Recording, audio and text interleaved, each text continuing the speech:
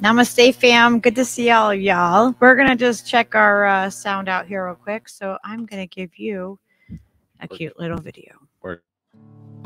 Used to think the world was flat.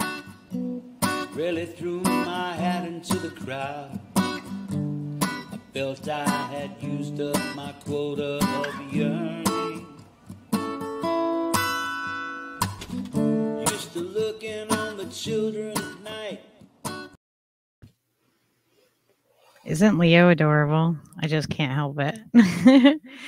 I hope everybody's doing well. Welcome to Fearlessly Authentic. We are going to have Yona on as our guest tonight. When he comes into the studio, I'll add him in here. Yona. But I want to say hi to everybody that is here. Hi, Jimmy. If you guys have not gone over and followed Jimmy Saves the World on Twitter, you should go do that. Saves the world. I like that. And like we have epic titles. It is. It's very like, you know, it's very much like Fearlessly Authentic. You just know Yes. that she's like, you know, she's out for it. Hi Oz, how are you? I hope everybody's okay. Yes, Kate, we are live. We're just doing a little bit of an intro and hanging out and catching up with everybody before we start the stream. No, we have started the stream. Silly. Well, I mean, started the show like with Yona. That's all. Okay. You know what I mean? I know what you mean. Oh, do you guys hear this? He gives me a hard time. How does this sound? Like everything. How does the sound? Is the sound okay? Yona, I sent you the link on Twitter. How does this sound? You got echo on your voice. How do I get turn the echo effect off? How do I do that? See the yellow knob in the first row?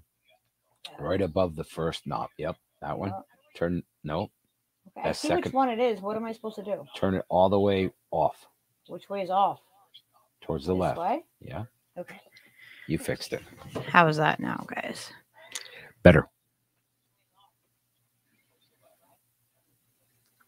All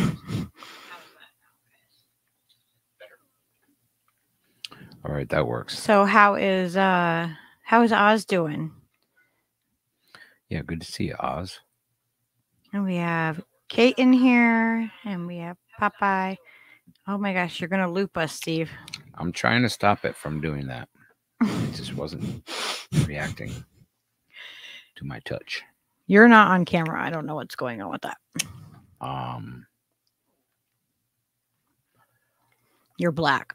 I think your thing just said, fuck you, dude. It did. Try it again. All right, everybody. We are going to start. Oh my gosh, you're upside down. You showed up upside down. Was he upside down for everybody else? Come on. Is he in Australia with Oz? Crikey.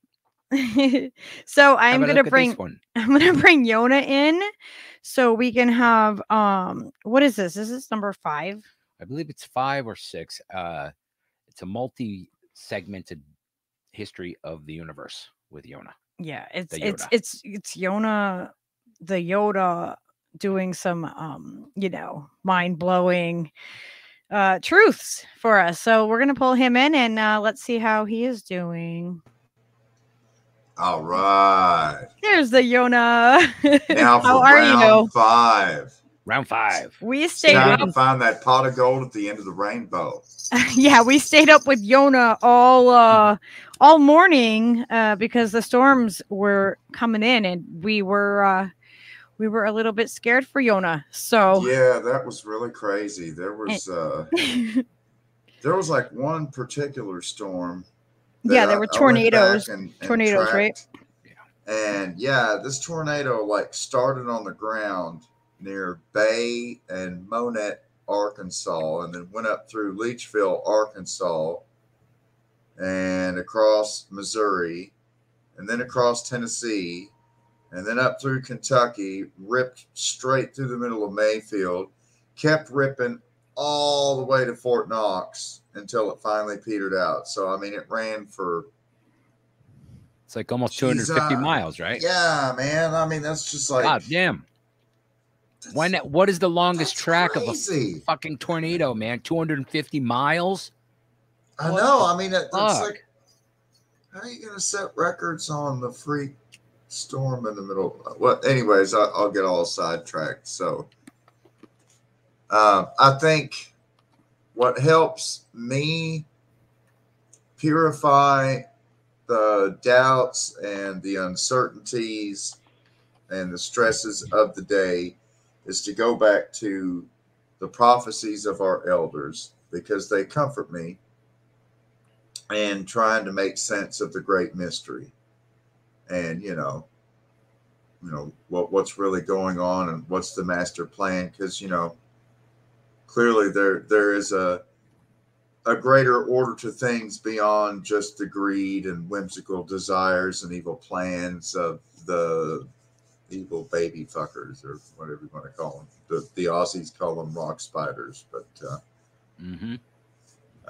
it is what it is. I mean, still waiting for that Ghislaine Maxwell mugshot from the booking desk at jail. Haven't seen that. I guess that's buried underneath all the death shots of Osama bin Laden. Yeah. Well, we'll get all the keywords out first thing. Get them all out there. Epstein. Steve. Excuse me. Steve. Paging Mr. Yeah. Mossad. Excuse me. Stop. Hasbara just means explaining. Hasbara is explanation for the Goyim, you see. It's explanation. That's why they have all those Hasbara trolls. Right. Because they just want to explain stuff. They want to know. You just need help getting your mind right, my friend. That's exactly right. Yeah, Papa just said it was a G5. Come on. So I have to say hi, because earlier I heard your name and I came running and looking for you, Yona. He did. Oh, where's Yona? He's not over. He's in the computer. He's like, Mom, it's like that man is. Oh my God. He looks like he's like typing on the computer from right here. Like he's got his little paws on. He's translating in Turkey. I thought he was playing the polysorbate chord keyboard there. That's right. The 80 key keyboard, of course. He just showed you his entire mouth. We didn't have room for 8 more, so. Right. I posted a meme about people can see Jesus in a dog's butt, but they can't see. Yeah, people can see Jesus in a dog's butthole, but they can't see like corporate monopolies forming over the last 60 years, right? So I posted this meme. And, you find Jesus in toast. I saw Leo, and I was just waiting for Leo to turn around just to see if I could check for Jesus back there, but it's okay, Leo. He's like, I saw Garcia and He's like, I opened my mouth for you real wide. Did you see him in there? Was he in there? Was it? Oh, where's Yona? He's like listening. Where's Yona? The wind is howling here. You want to hear Yona? Tonight. Huh? Yeah, Leo doesn't like normally run around and bark. Like he's not like a regular little dog. But he heard your name, Yona, and he was running around barking. Yeah, that is so cool. I was just going to say, by the time that gets up to you guys on the shoreline there, it's just here. Be like frontline winds, instead of like crazy psycho F5 tornadoes at 4:00 in the fucking morning in the middle of December. Yeah, instead of that. Fuck. So the focus. I want to take it now because, the first 3 rounds were basically, where we began and the first contact and how our language and our food and everything just kind of mixed together into what's considered American, yet, particularly like the burrito itself may have been invented in some kitchen somewhere, but like the idea of wrapping, pico de gallo, right, and guacamole and some meat and wrapping it in a tortilla That's It's been a Aztec. thing for a long That's time. Native American food. That's not Yeah. Spanish food. Spanish food would be like paellas, right? Or tapas or shit like that. You know, Sure. it's not Italian food, right? We know Italian food's made by Chef Boyardee. They're like little spaghetti-o rings. It all smells like my vomit. God. Vaguely like vomit. One of my favorite Franco-American. breads is naan. You know, naan that they make in India on the clay pots. Oh my God. That sounds So good. I love naan. And see, Did you the see what Aztec, Popeye said? they have a thing that they grind their grain on called the metate, right? With the little, like, it's kind of like a big mortar pestle board type thing. Yeah, Yeah, it's but a flat board, right? stone. Masa Like Like a a flat flat stone. stone. Yeah. platform thing, and you can grind your masa up and then make your little wrap cakes and flatten them out. And That's got to be fry the 'em same up. thing as busting up, making flour. Same kind of. Did you see what Popeye put up? Same thing. He put in the chat, my ex-wife is from a town in Philippines that had the Bleeding Eyes Mary statue. Wow. It was rain, water, and rust. It built their new downtown. You gotta love a good tourist That's trap. awesome. Yeah. Thank you, Oh Jesus. my God, that's as awesome as like a totally pimped out jeepney rolling down the middle of Manila with the shiny glittering 20-inch rims. Oh yeah. Oh my God. See, a lot of people don't realize the Philippines was a United States territory for over 50 years. Yeah. That's why they got all those Willys Jeeps down there. But the Philippines has turned the Willys Jeep into the Jeepney. Either you know or you don't know. Oh, you don't. Do you see what Charlie Brown said? We're like guerrilla streamers. He had to track us down. We're trying to stay under the radar, Charlie. Well, so the then burrito?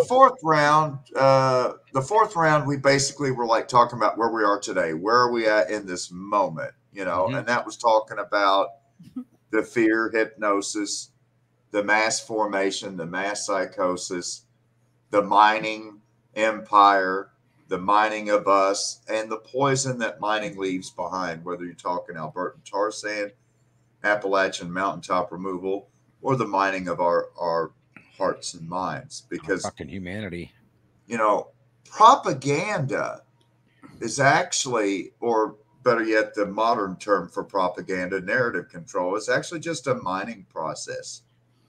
And it's mining you of your own common sense.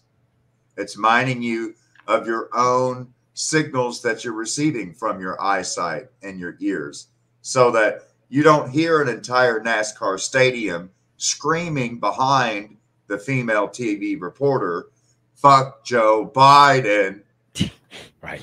You're gonna play it off like nobody can fucking hear that, and you're gonna say, "I hear everybody behind me saying, 'Let's go, Brandon.'" Yeah, that is the thing. Just gonna gaslight to the max, but that's what it's about. It is. You know, it's a forget process. your natural connections to your own natural perceptions through your own natural senses. Just put on the new fucking goggles, man. Slump into the gamer chair and plug in. You know? Oh my gosh. Let me see if I can find something. And that's the quick. present. So now with episode 5, because we're taking it from the Native American perspective. Oh yes, our dials go to 11 like Spinal Tap, brother. and we can take it to the future. Is it louder? We can take it to the future because we prophecy like that, homie. All right, hang on. It's coming around the bend. I gotta, it's comforting. I gotta share like a 30-second thing for you. Okay. Awesome. You know, I always got the things to queue up. But is it louder? Well, it goes to 11, doesn't it? So these are some billboards created and brought to you by Americans in 2021. What's this? A midget Stonehenge? Making the Taliban great again. Yes. These are classic. Is it loud? Can you hear it? I can hear it. Don't blame Trump. I like the shits and giggles administration, the worst clown show in history. Yeah, that's the best line. That's the best meme, probably. I love this. For the love of God, please stop. He thinks his name is Brandon now. So his name is I think it's John Talks. Let me see. I'll bring it up. So you guys, yeah, John Talks. Make sure that you guys subscribe to him. He is awesome. He has a ton of like super short, like little clips that are, that are absolutely hilarious. Hilarious. Hilarious. All right. So yeah, I had to show you one of my fun little things that I saw. I'm like, oh gosh. Right, let's not ruin That is Yona's so funny. continuity. Be serious. Oh no, I'm serious.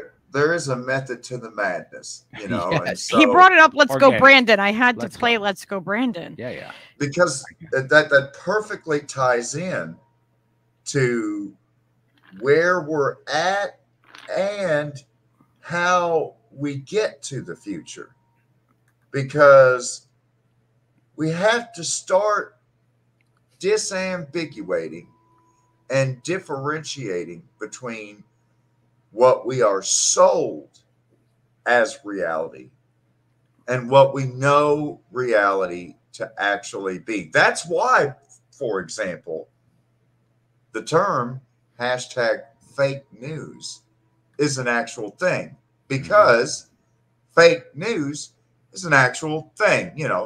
Cue the meme where Sinclair Broadcasting Group and others, and it's, they've got like 20, 30 people in tiles, all, echoplexing, regurgitating, the like the Bill Gates media sound chamber, and so we're already to the point of,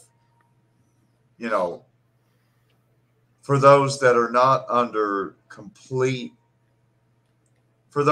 completely subdued by the fear hypnosis into the mass psychosis, for those that are able to still perceive with their natural senses and not reject what their natural senses tell them, rather than being so hermetically sealed away from nature and climate and all of its elements. Yeah. So in that regard,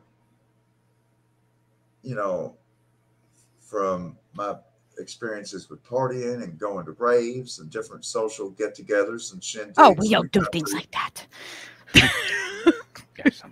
Often people would ask me about the rainbow prophecy, and I would say, well, that's actually a Hopi prophecy, but I mean, we have a lot of similar prophecies to it. But I think due to different festivals, like I don't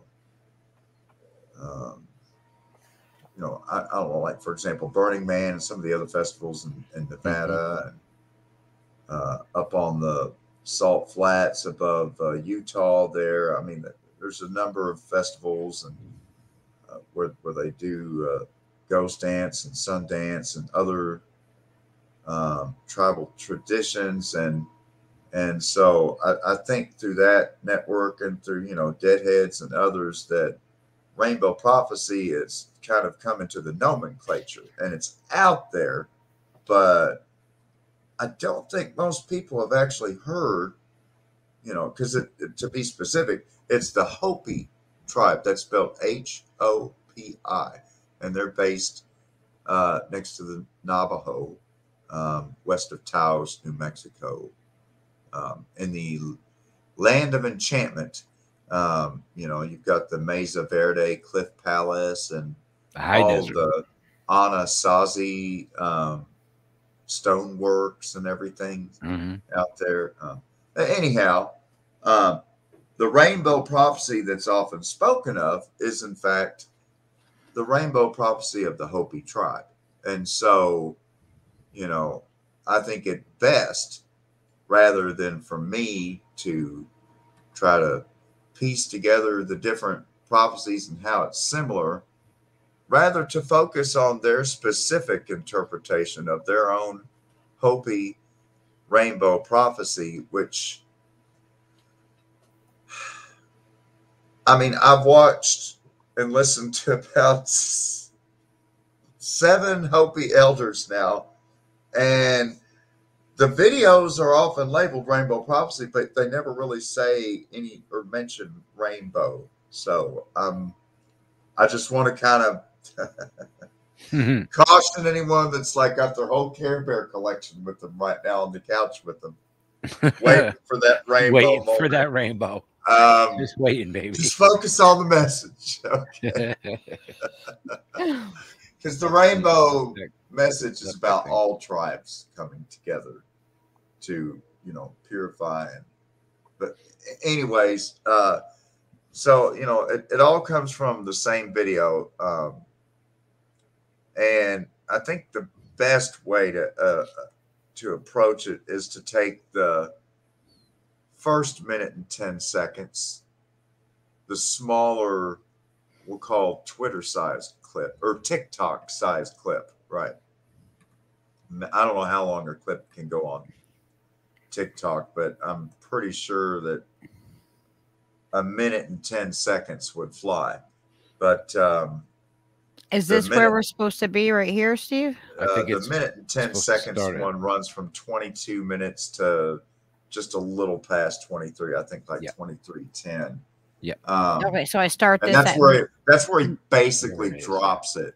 This is the mic drop right here. And then after that, we can chew on a little bit and then take the whole thing in its context, because I mean, this is literally plucked out of the very middle of, you know, the basic. I mean, he's basically what they have there is one of their sacred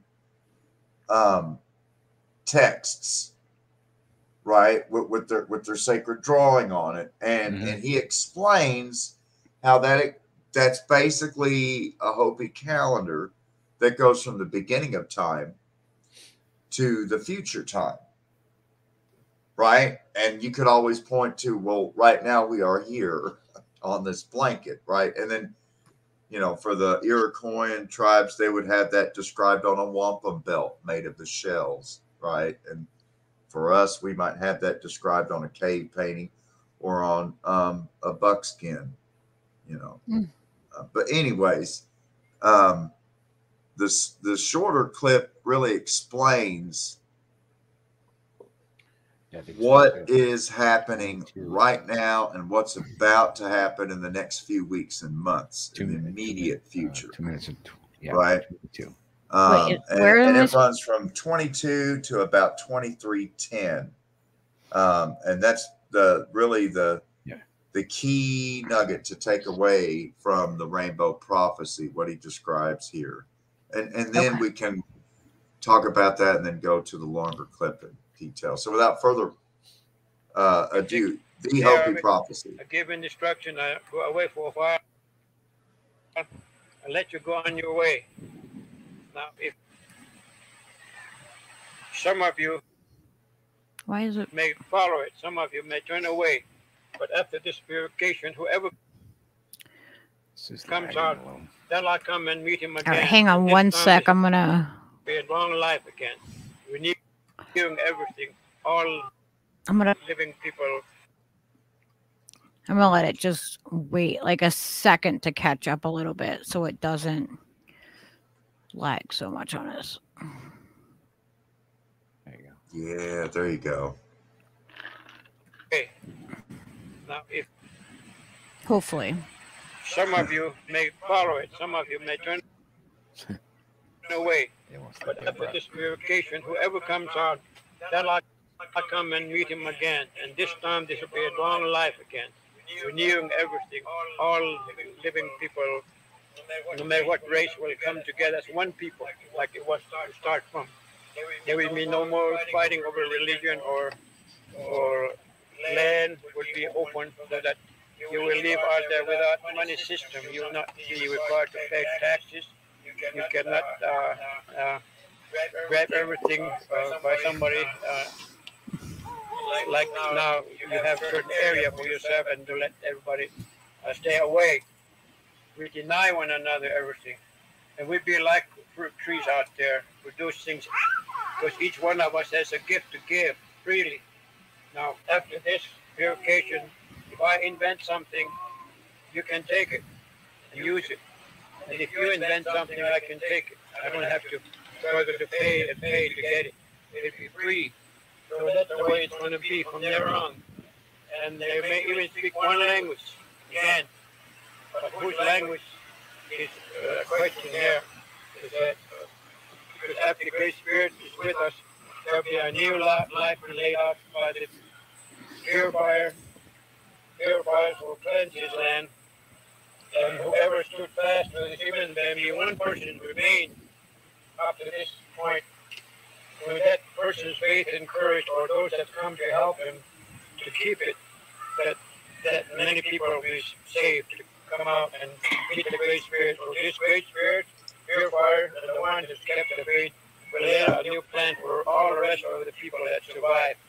From there on, there'll be peace, real peace. From there on, so That's it. after many years That sounds good to me. of knowledge along this Yes, line, please. That's it. Cut the film. Yep. So basically, what he's saying is he's explaining on there that on the blanket, the line is read from the left to the right. And where he was pointing was the last time the line diverges. And there are two paths. And one line kind of looked like it was a squiggly following like a mountain jacket slope going up to the oblivion. And the other line dropped down and went straight across and had like corn plants and a happy little man and everything. Yeah. And he's like, this is all the people that live as one tribe of many colors in harmony with the Great Spirit. And so that's where you get, the transliteration of, one tribe of many colors living as one with the Great Spirit as being the Hopi rainbow prophecy. That's where that comes from. Okay. That makes sense. And basically, it would be akin to saying that, like, the Amish kept it real all this time, and you can either become Amish and live one with nature and off the land once again, or you can perish in the factories with the robots as you become one with the robot orifices. And eventually, it's just like you're hoping that the guy in front of you is not eating the cuttlefish today. Right. That's amazing that Charlie Brown said that they've taken these prophecies 3 times to the UN to plead for the world, to warn everybody. I try to tell people. Yeah, man. People need to fucking know, man. They need to hear it. I needed to hear this. I need to know this. This reaffirms stuff to me. I mean, dude, this video is from like, I want to say the early 60s, maybe even the late 50s. It's black and white. Yeah. Well, it could be all the way up to the middle 60s, probably. But I mean, it's like if you watch the beginning of it and you see the vehicles pulling in the parking lot of this thing where they're talking, like, yeah, like this is That's like the 50s or something. Because like there's somebody that has a Kennedy sticker on their car. So I mean, and Kennedy ran for president against Richard Nixon in 1959. Yeah. Because he was inaugurated in 1960, right? Then November 63, we know what happened, right? Yep. But so, I mean, that kind of dates that, that this video we're watching. I mean, I should probably have gone in a little deeper to see, but I mean, just the simple fact of what he starts to talk about with, I mean, obviously at that point. This is 1972 in the UN. Okay. I'll show the screen so we can, At we the don't UN? have to play it, but it has the information. A different presentation or this video? This one. This one where he's on his knees. This was at the UN. This one right here. Yeah. Do you see? Yeah. Yeah, you see that, right? with Thomas Banyakia. Yes, this one right here, it says this was 1972, the UN Okay. Conference of the Human Environment, Stockholm, Sweden. Just that way we can see, where. Oh, you couldn't see it. That's why. He gives the There entire it is. speech on his knees. Wow. I don't know if you can notice that. Like, what the whole time he keeps turning and pointing back to the banner and basically reading it and explaining it. Oh, He's on wow. his knees. I didn't even know he was on his knees. Um, Crazy. Let me but see. nevertheless, at the when you go to what's I that? think Oh, it was yeah. around 18 minutes and 42 seconds is where I try to pick up because prior to that he's covering their ancient history, which You want we've me to already play heard. from 1842? Yes, if this is cute, if this is where I remember correctly, this is where he starts to get into. He's already talked about the. I think he's already mentioned the gourd of ash, and he begins to talk about how the last thing that happens before the formation of the rainbow tribe is when they start making people in test tubes. Yeah. We're in that I'm fucking like, era. Deep in that era now. Yeah. I'm like, like the whole test tube babies and human animal hybrids and stuff like that. I mean, if you take me back 2, 3 years ago, that was still beyond my comfort zone. There's Mhm. just a little bit too batshit for me. Yeah. And now, after, being blackpilled by like David Martin and introduced to all these fucking patents that are already Yeah. registered with the U.S. Patent and Trademark Office. That was my whole There's argument. like, okay, now there's receipts. Oh, well, Yeah. I mean, there weren't receipts to Bat Boy in the National Enquirer. There are receipts to this shit, so it's Yeah. not bat shit. So No, I it's mean, it's real. It's real. What the fuck? Yeah, like Bella just said. That's way scarier than Bat Boy. yeah. She said, "Can't we ever learn from past mistakes?" God, I wish Never again the sequel. The sequel's always worse than the first. always. Oh man. I thought something earlier that, like, like as you bring this prophecy and how they're, like we're talking about becoming like robotic and computerized. I'm like, so all this AI shit, like, who determines the morals of an AI? Because my morals are not the same as somebody else's necessarily. So who gets to decide what is moral and what isn't when we can't even decide on basic shit? Well, you see, the thing that is,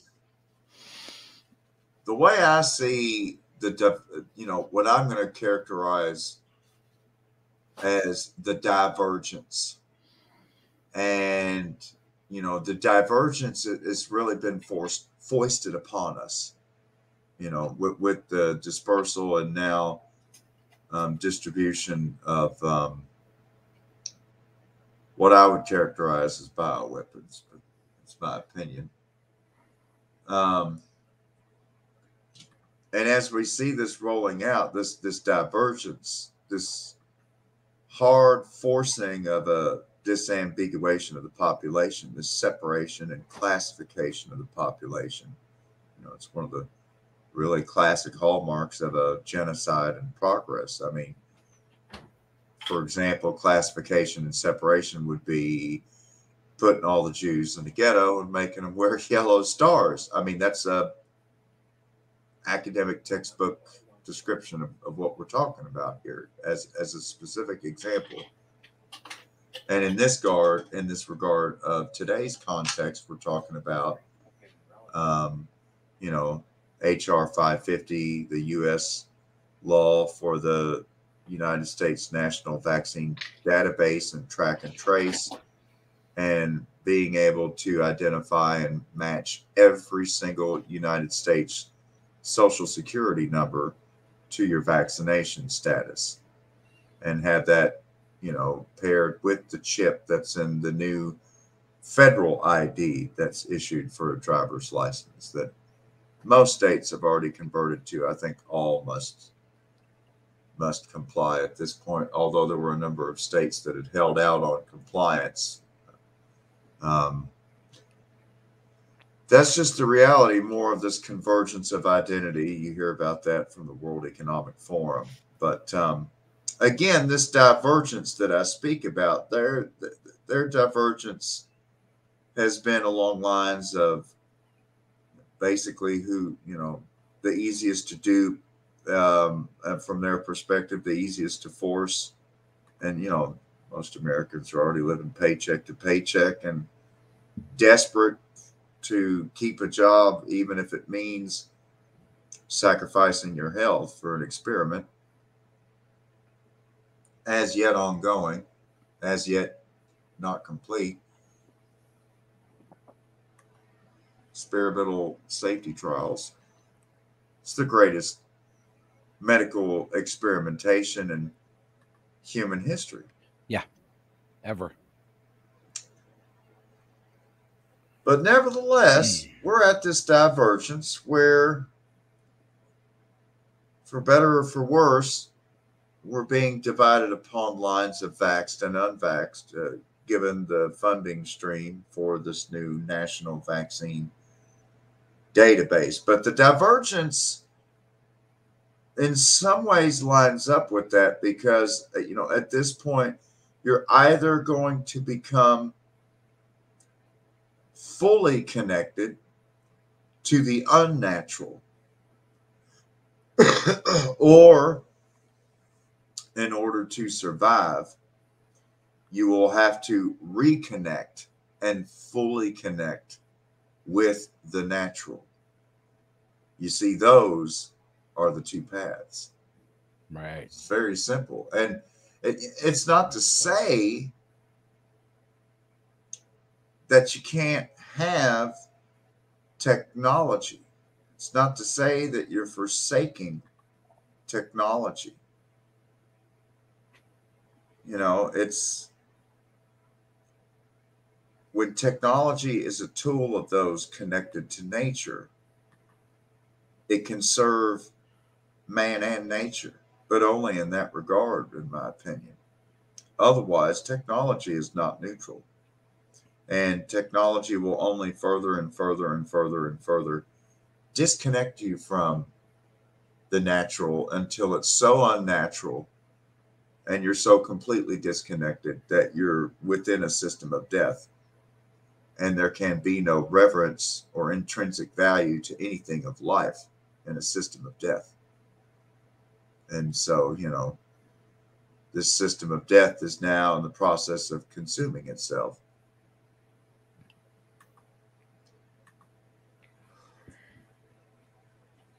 This is insane. But, it's a likely conclusion. It's merely logical. It's like the snake eating its own tail.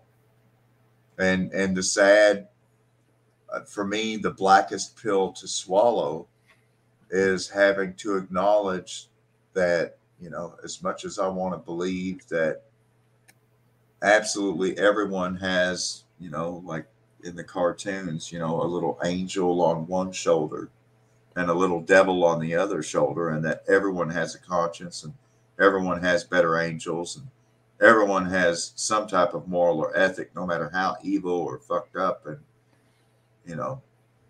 well, I guess you just haven't been around enough evil people to realize that there are truly evil people out there. And it's something I think that deep thinking and deep feeling people, are always cautious to steer away from, and for good reason. To label and say things as evil seems like superstitious or something, but I mean, it's fucking evil. No, it is. Yeah, I agree with what you're It's saying. plain and fucking evil. Once you get over that hurdle, realize you're not dealing. It's not just simply a kakistocracy. It's not just simply ruled by the inept and the and the corrupt. This is just not happenstance, fuck ups and, negligence or incompetence. This is premeditated. Yeah, it's fucking diabolical. malicious. I mean, there's a reason why the term plandemic is so often bandied about in lieu of pandemic. And again, 2.5 years ago, I would have said that, that's a bit far-fetched. I'm going to need to see evidence. Well, cue David Martin and the patents. No, Yeah. It's like Steve Poikonen with the mackerel slaps to the face. Exactly. There's the fucking receipts, man. I mean, here's your sign. I mean, these are like public records. You don't even have to file a Freedom of Information Act request. You just go to the building and get the fucking copy. Or half the time, you don't have to go to the building now. We're living in the future times on the interwebs. Just download that shit. Go to the fucking website. Boom. You want a PDF? There you go. Read it and wait. And again, so this is Stockholm, Sweden, 1972. Yep. And when he talks about, okay, now that we're together as a tribe of many colors, what we'll call the Rainbow Tribe, right? Living in the future time. And Yona has an invention. Lucky says, I want to use Yona's invention. Well, you can. Anything I invent, you can use. Anything you invent, I can use. What he's talking about is, fuck your intellectual property laws. Right. See, all that shit he talks about, boom, we're right here. It's right here, right now. And the intellectual property debates come up in the whole vaccine distribution here in the last few months. I mean, it's everything it's right. It's right on the pulse. I mean, it's right on the moment. It's right on the nose. That's fucking wild. You don't have an avatar. You know that, right? I know. I'm trying to put one on there, but I just can't get it to work. And so,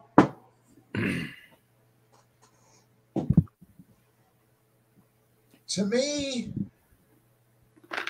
to break the fear hypnosis and the mass psychosis, to help people see the two paths, because again, you're not trying to grab anyone by the hair of their head, Steve or Lucky or anybody else.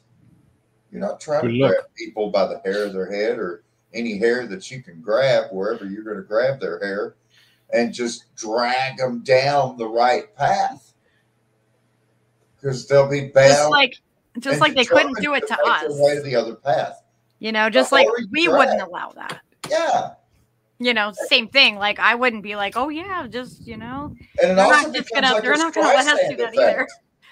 Right? The more you drag someone down a path they don't want to go, the more they get a Streisand effect of, man, I must really be missing out on something on that other path. That other path that leads straight off a fucking cliff. But because they don't see why that, you're not doing them any favors taking them down the right path. Right? Exactly. And it makes no sense to you, and it makes no sense to them. And so the way you do it is to show them the fork in the road, to let people know this is the moment. We're here, and we're at the fork in the road, and here it is. And if you go left, this is where it's going to go. And if you go right, this is where it leads. We're heading off, and, you can choose accordingly which way you want to go. But I've let you know where both paths go. And so now you can choose accordingly. And that's where we're at. No, that's not what I wanted to do. Sorry. And so what we're talking about,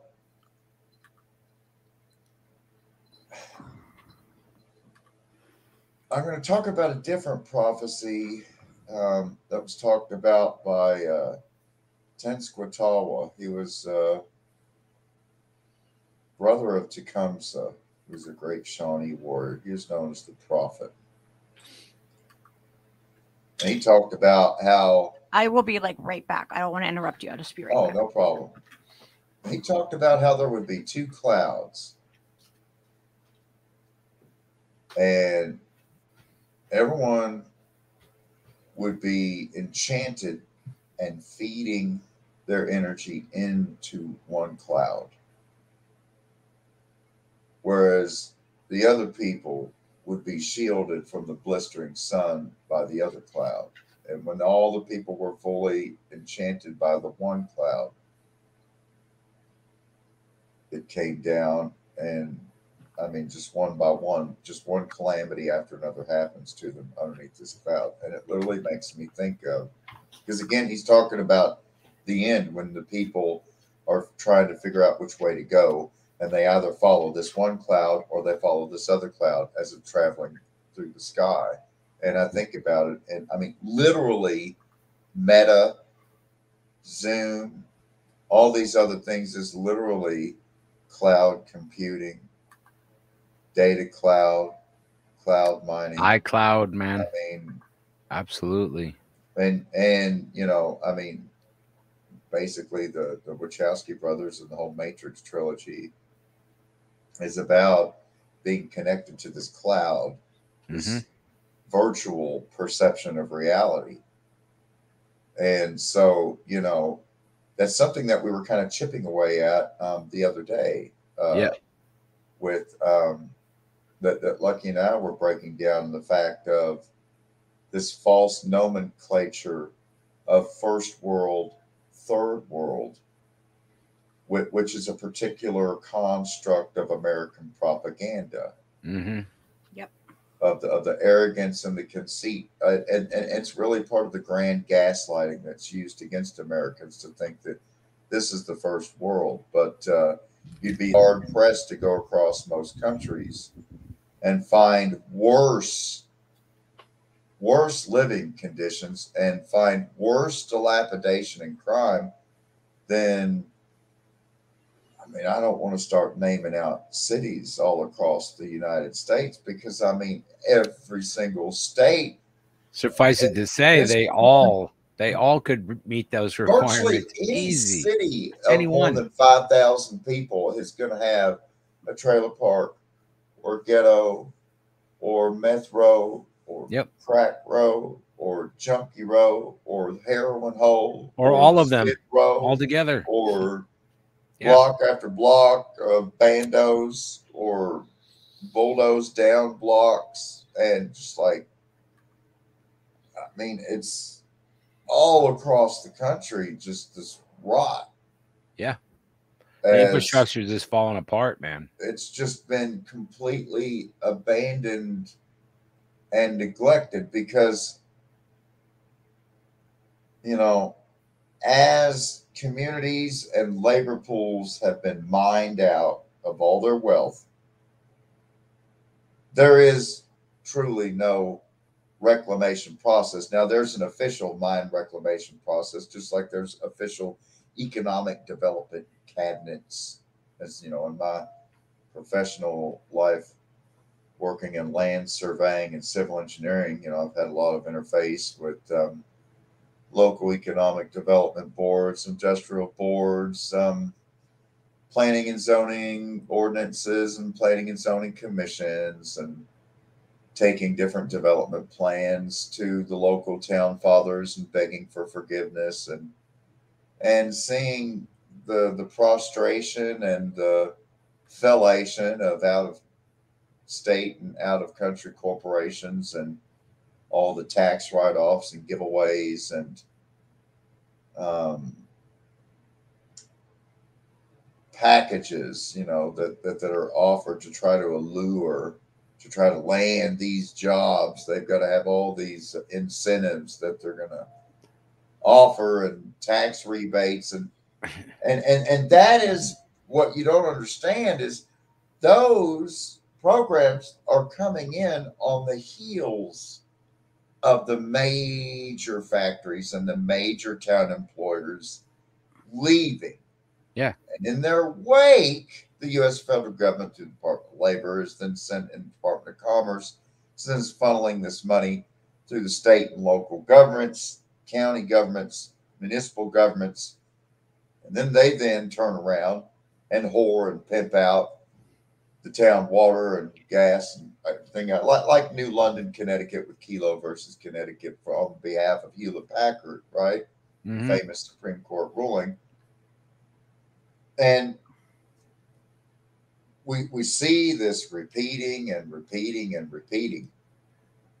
Yeah, like Michael Moore. fact Michael that there's Moore no tried to show us reclamation. this with Roger and Me. Like, you know what I mean? From the start, like years ago. Like it's going on 20 years now. Like when he was actually a relevant person, you know what I mean? Making important documentaries. Roger and Me and just the whole Flint, Michigan thing, you know what I mean? Like, what the fuck? That was like everybody's sign right there that all of these things are taking place across everybody's fucking communities. And this is the reality. But like See, that's somehow the thing. You go to the voters never bad caught up part of with New that. Haven, Connecticut. The bad part of New Haven, Connecticut. I guess I would say the good part of Camden. But you know Even what's the messed good up? part of Camden, and you realize you're seeing the same thing that they're seeing in Alberta, Canada, that they're seeing in Appalachian strip mines. Yeah. Instead of seeing huge pits of ore tailings and everything else, you're seeing block after block after block of all these, buildings, some of them brownstones and everything, Yeah, with dilapidated. fucking dicks Fucked up. spray painted on them and fucking, Yeah. it's just fucking trashed. But the thing is that also it's pretty crazy because it's always looked down upon, like the poor are the ones that, you know what I mean, they have all the drugs, they're dealing the drugs. Well, you know what? It's not the poor only buying those freaking drugs. Well, the whole the rich are coming in and buying those drugs. They're not exempt from that, but yet they benefit from the backs of the poor people that, you know what I mean, the ones that are doing it as a survival mode, because it is like one of the few choices that you have.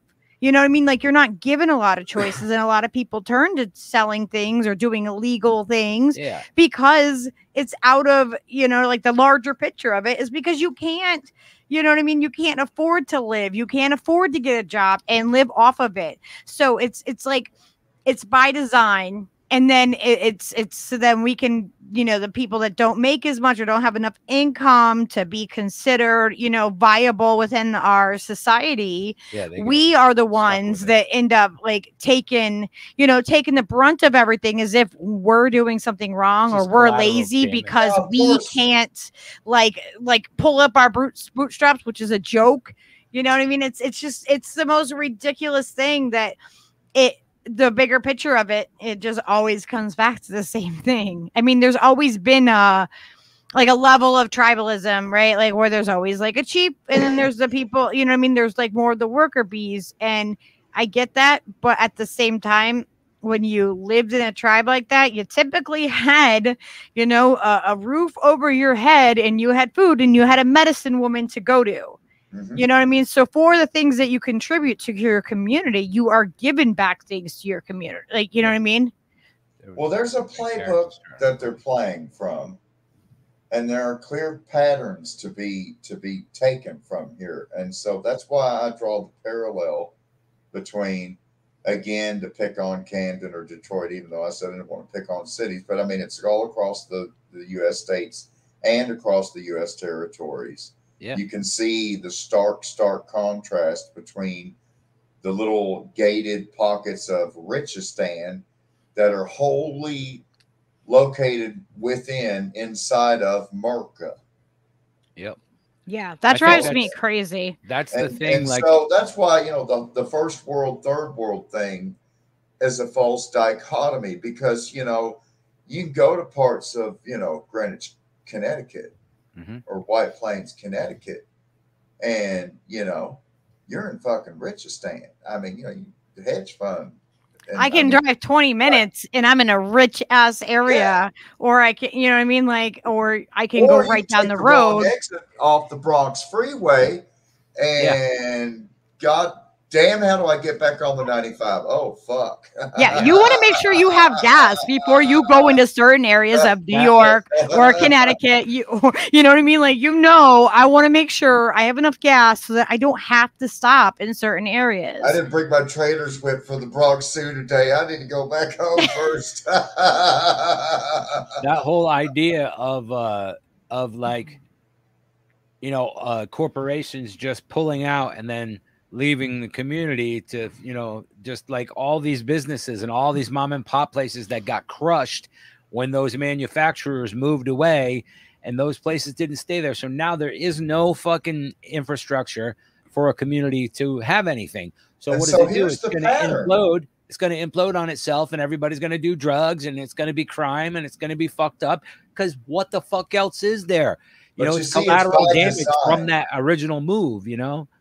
Check this out. You can see exactly the same thing happen, whether you want to look at the coal mining communities here in Appalachia and West Virginia and Eastern Kentucky, and the old iron ore mining communities here in Yeah. Southern Ohio, where Henry Ford had his railroad from Ironton, Ohio, direct to Detroit.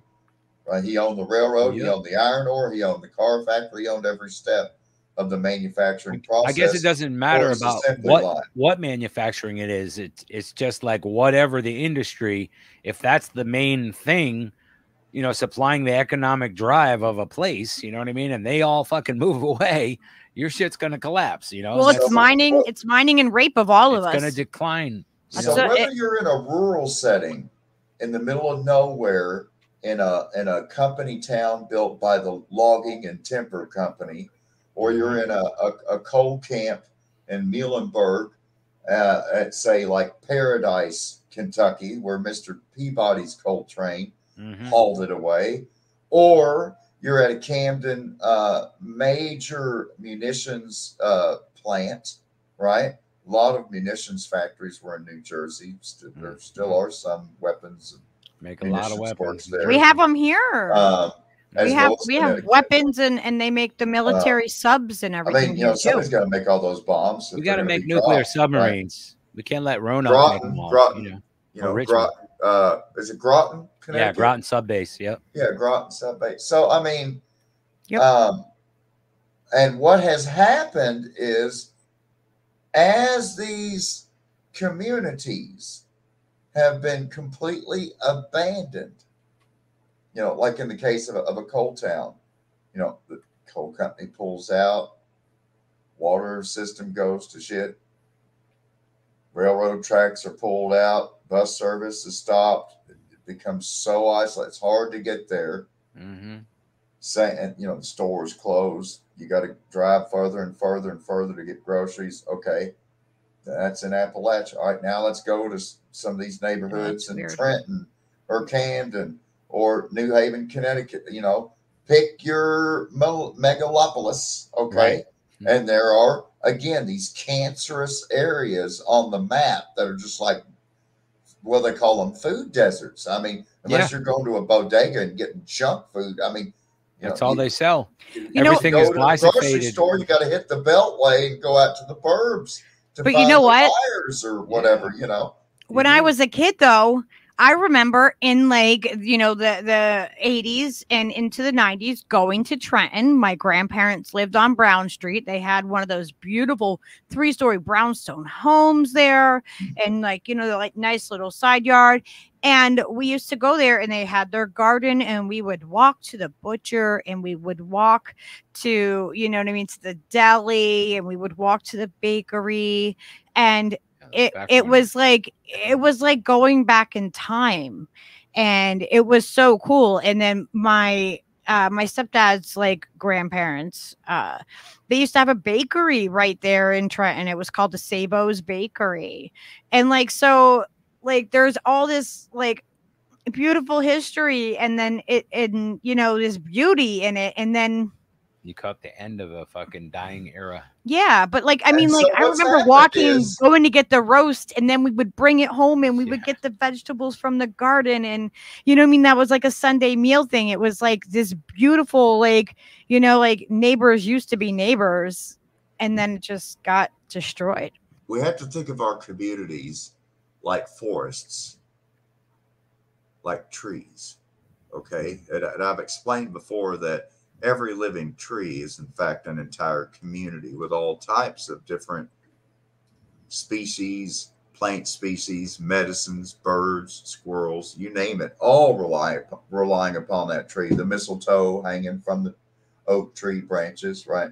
The moss growing on the bark of the tree. There's all these different circles of life that intertwine with each and every Lichens. tree. And think of every single community in the same way, where you have the bakery and the butcher shop, right? These aren't just individual businesses. These aren't just individual trees, individual customers that all can all just be folded into the new superstore Walmart or the new Super Meyer, because it's going to have a bakery and a butchery and everything else inside Yeah. that store.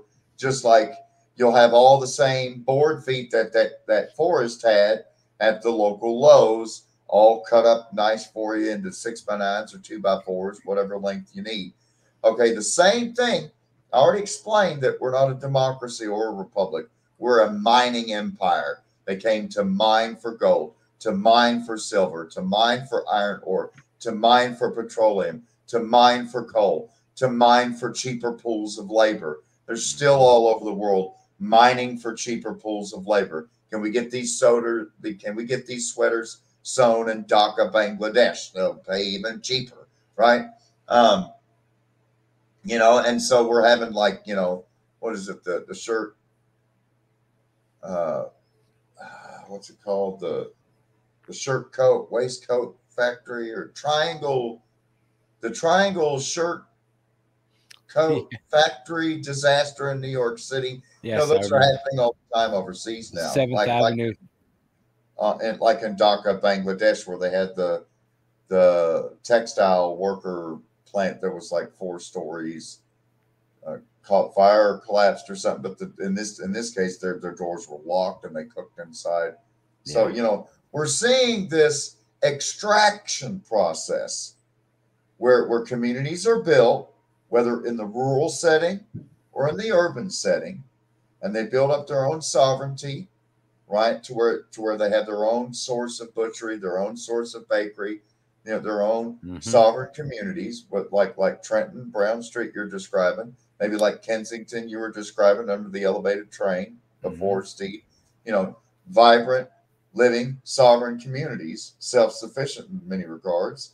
And instead, when the employers pull out, you have the official mining reclamation process, which is in fact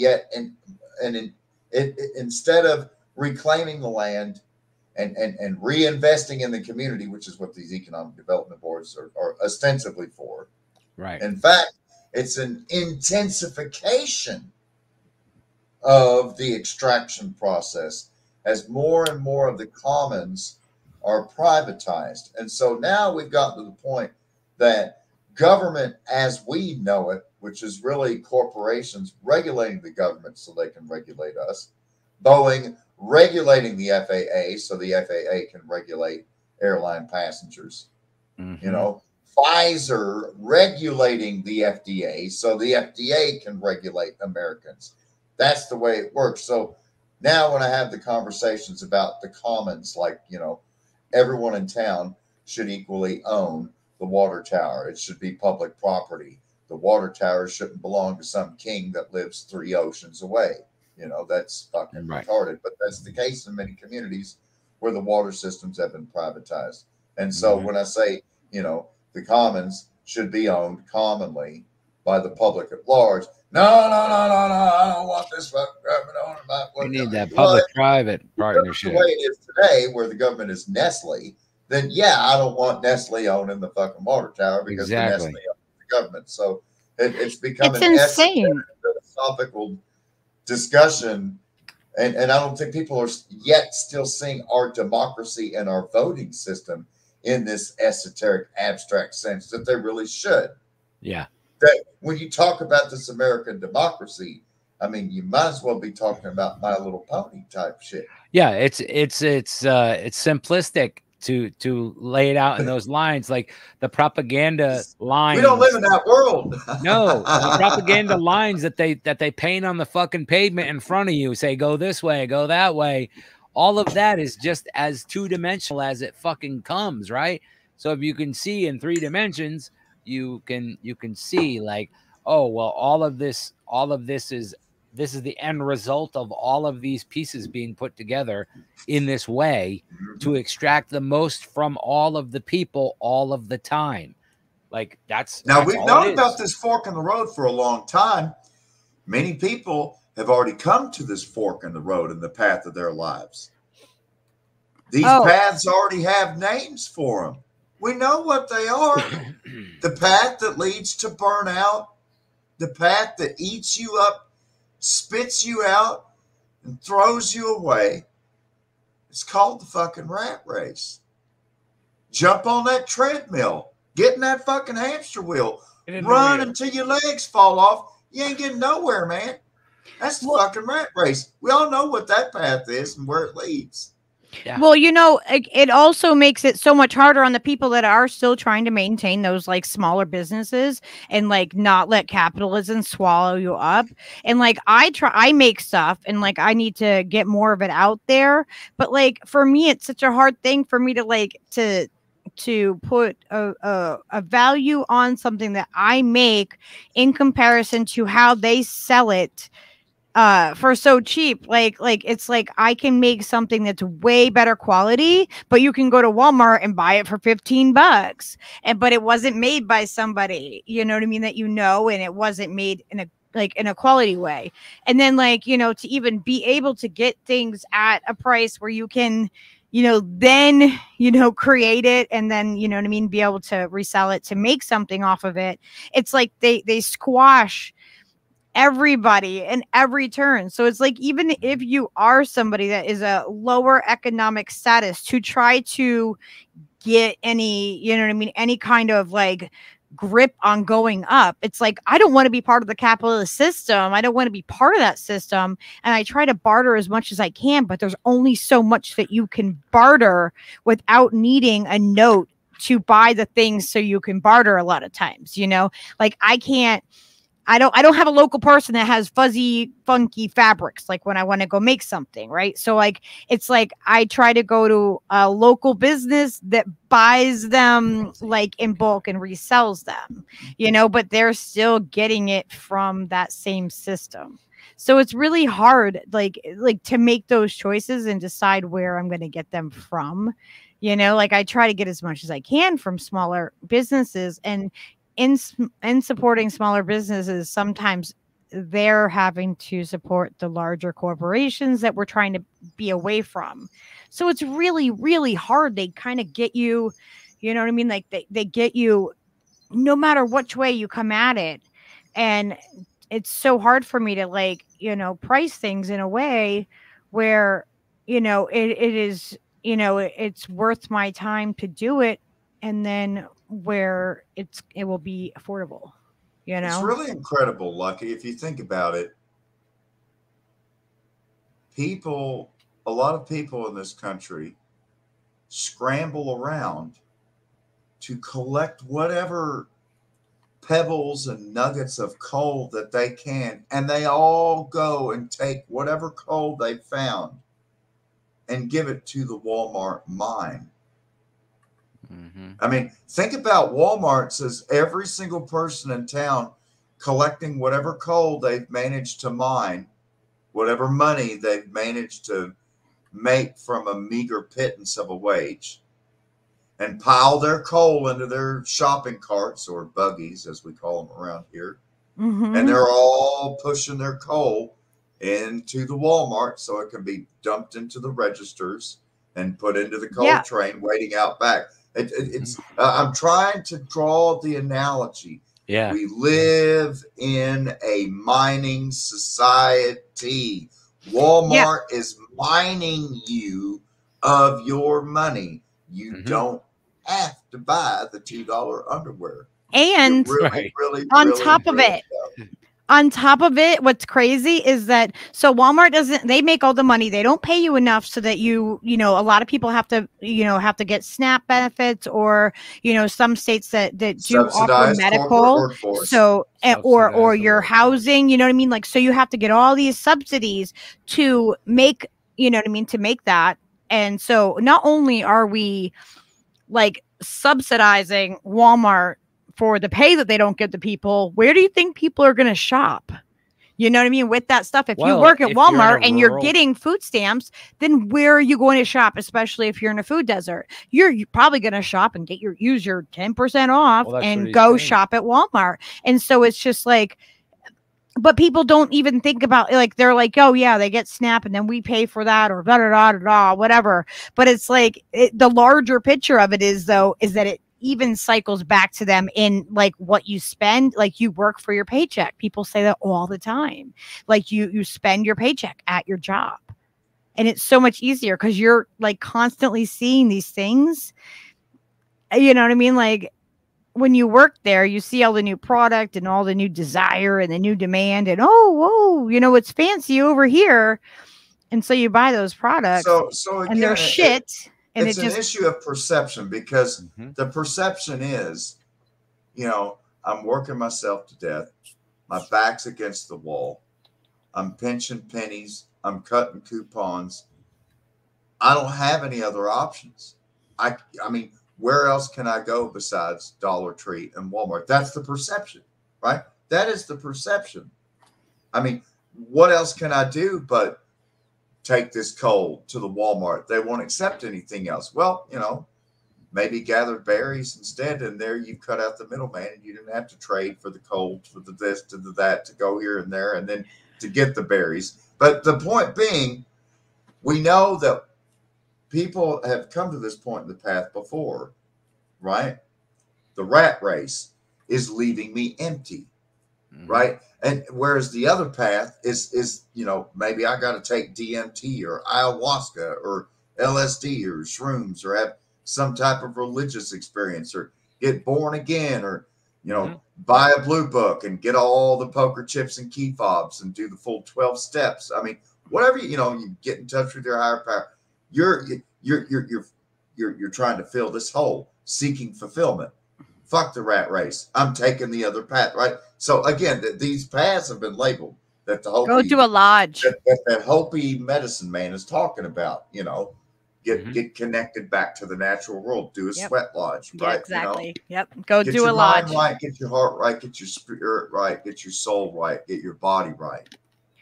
Purify and then renew. That's what he's So, talking about here. The purification process and the renewal process. So how do you tie that into your everyday life? How do you make it real for people? And that's where you have to realize, number one, the first thing you have to do is reclaim your time. Realize first and foremost the single most precious sense that you have, more than the sense of love, more than the sense of taste, touch, and anything else, is the sense of time. And well, until you take back your time, until you acknowledge that your time is so valuable, it's more valuable than money, until it's like the first epiphany, the first truth.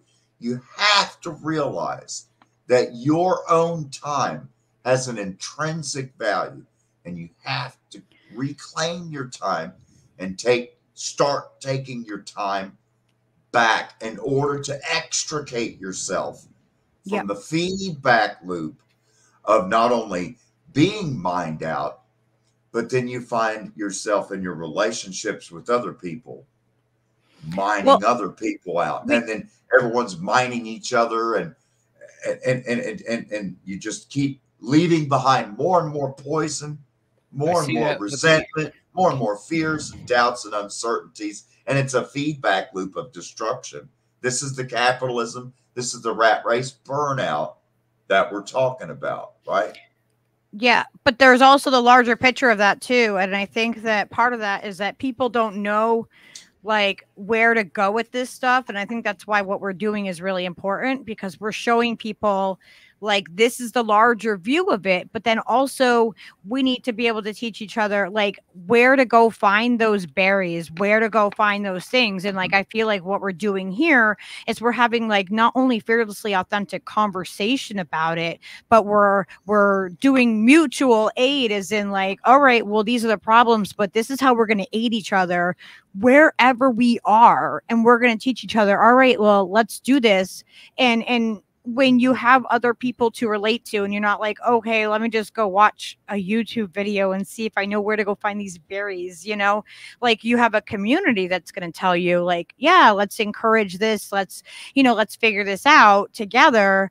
And you have that support of doing those mutual aid things, and the things that other people might not think of. Oh yeah, I should go do that, you know, because if it's not in, you know, if you're programmed to think a different way and consume in that way, the only way we're going to break that cycle is by having these conversations exactly like we are. And I think that that's why this is so important, is because we're breaking that capitalism style.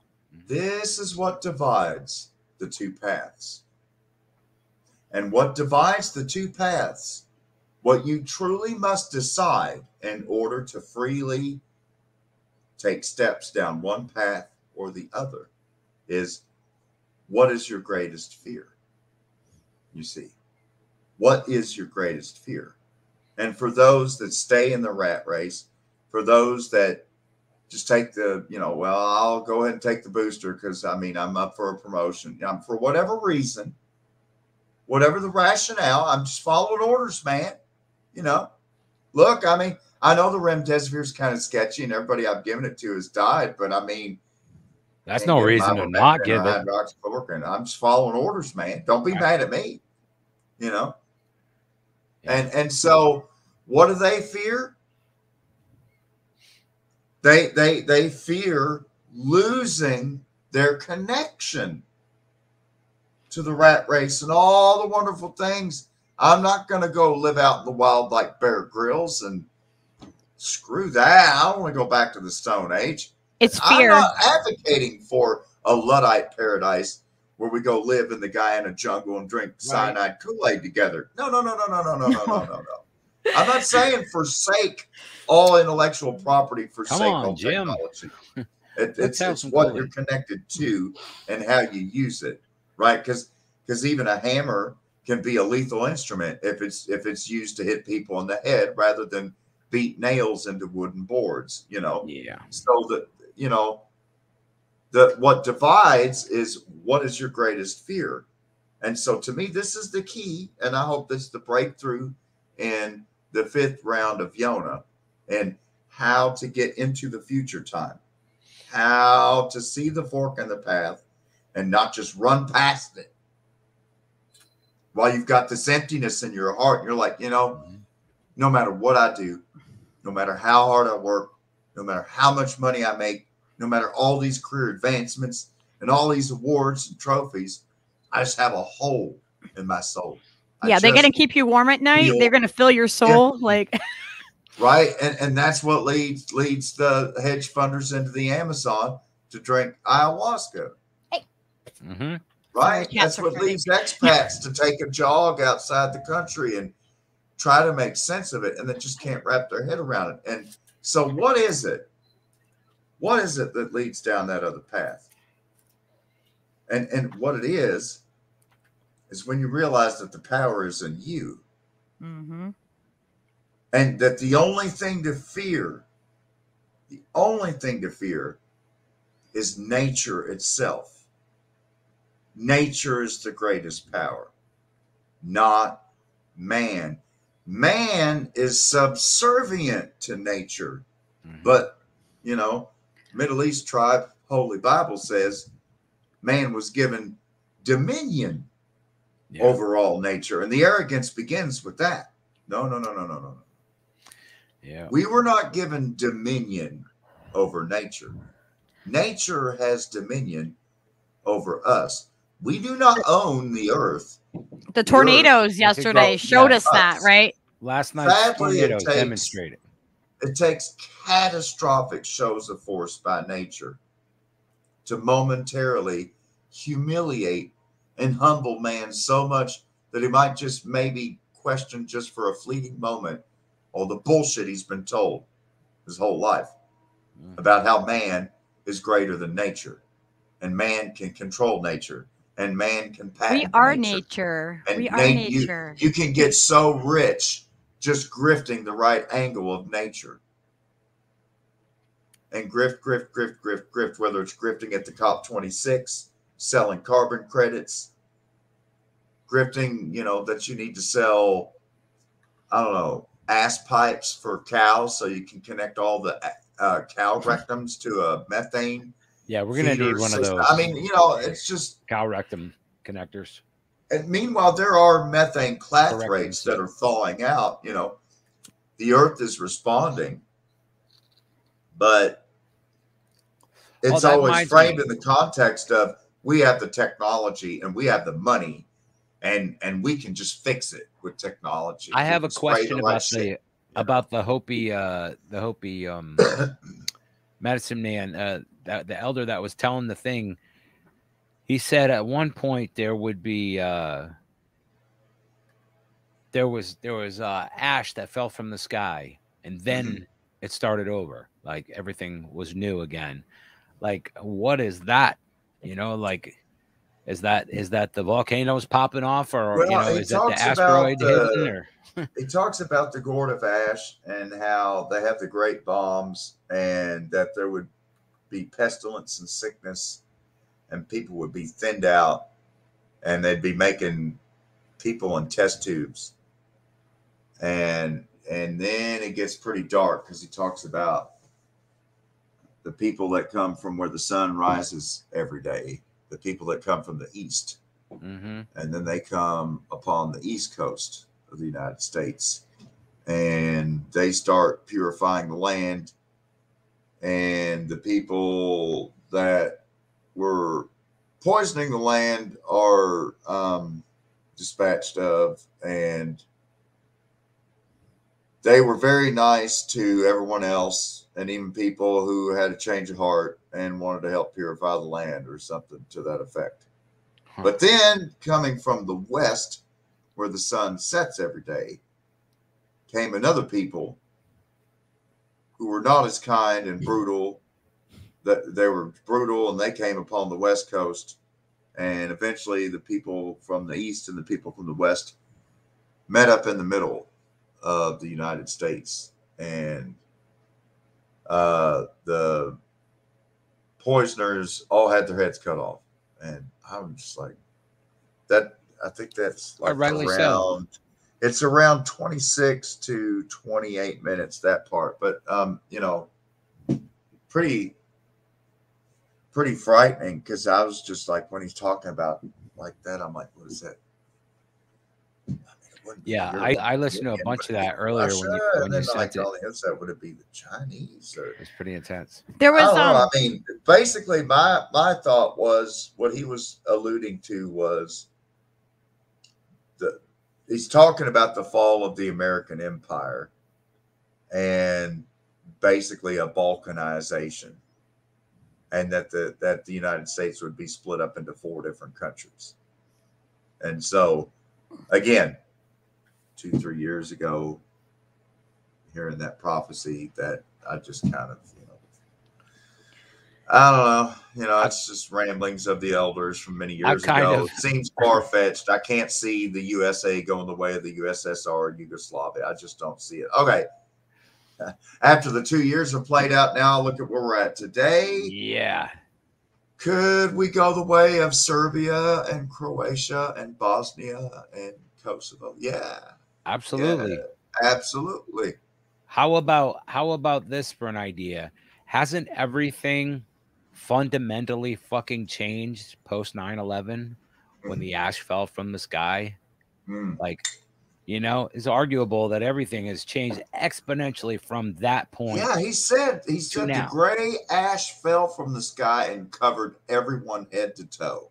I think Yeah, it's going to be more than that. If that's not 911, that just, I mean, I I got can chills remember when I seeing the heard him pictures say of the that, people thinking walking that was, around, and they look yes, like gray Smurfs, where yes, they've just been covered in the dust clouds that rain that just whooshed through the streets when these when I saw him buildings say that, I walked just down. immediately thought of that. I was like, wow, that reminds me of, like, you know, 9/11, the folks on the street after the buildings fell, and Yeah, see, but this is great what I cloud of think. It's ash. also burning, like everything burning, all the fires yeah, that we've that had too. everywhere. That Sure. seems more to me like what it is because there's ashes burning everywhere. It's It's not of just people covered in ashes. What I think.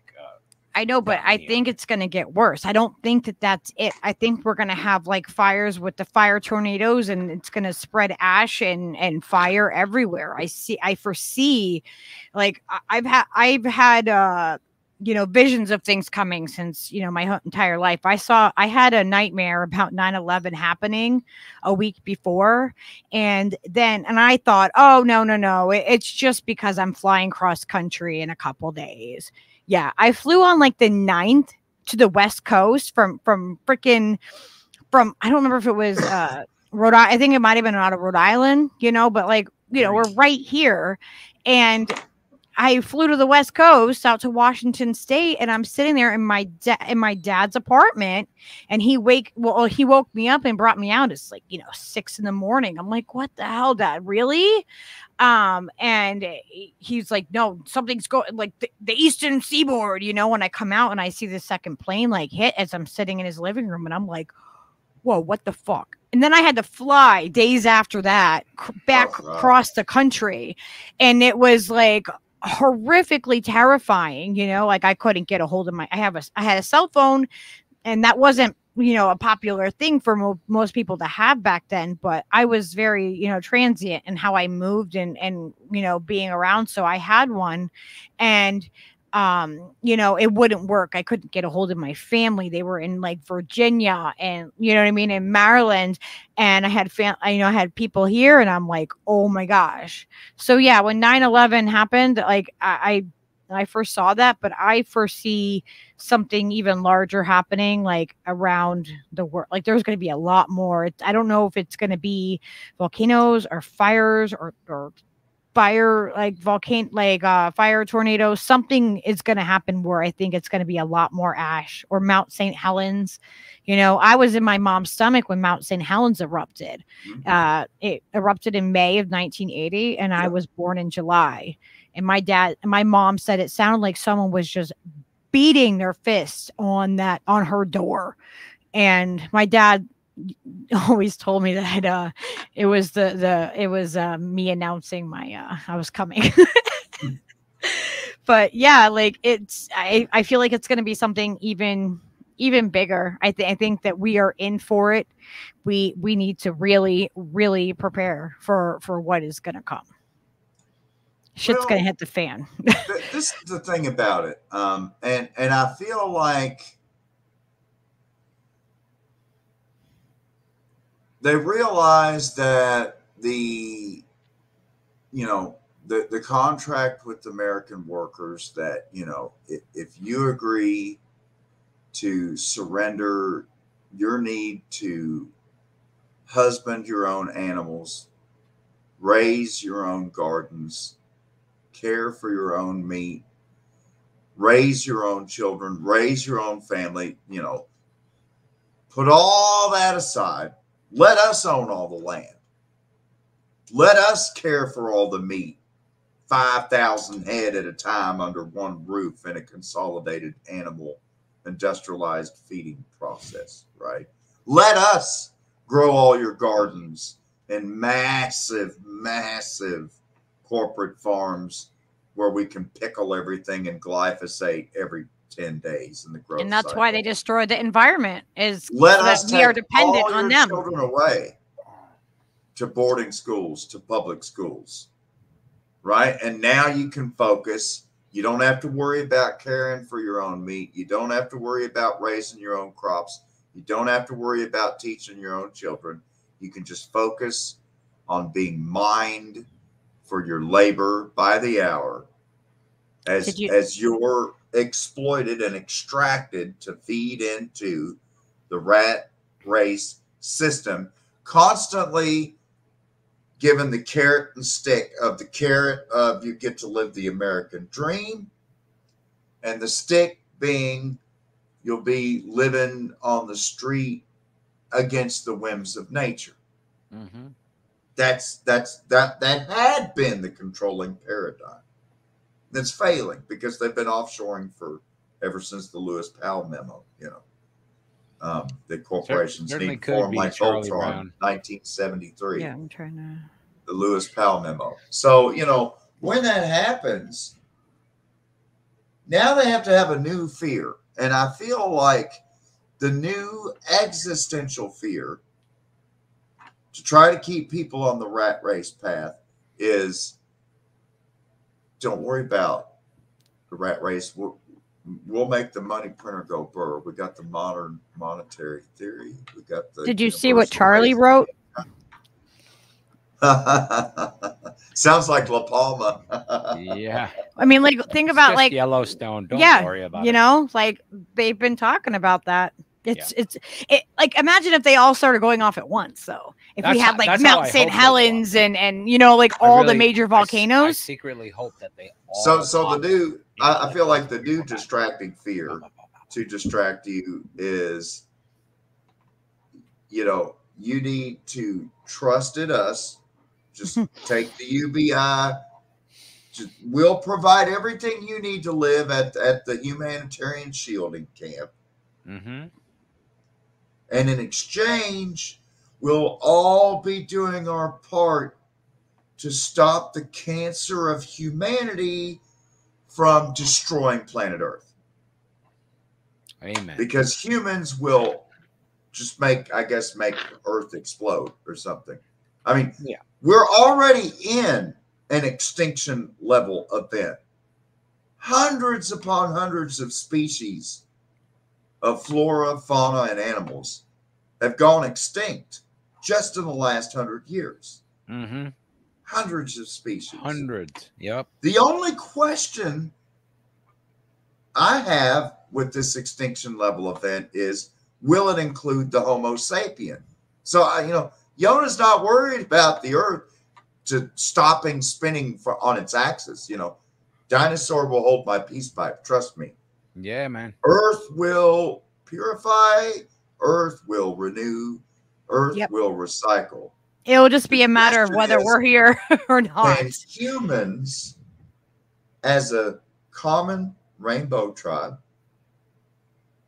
reconnect with nature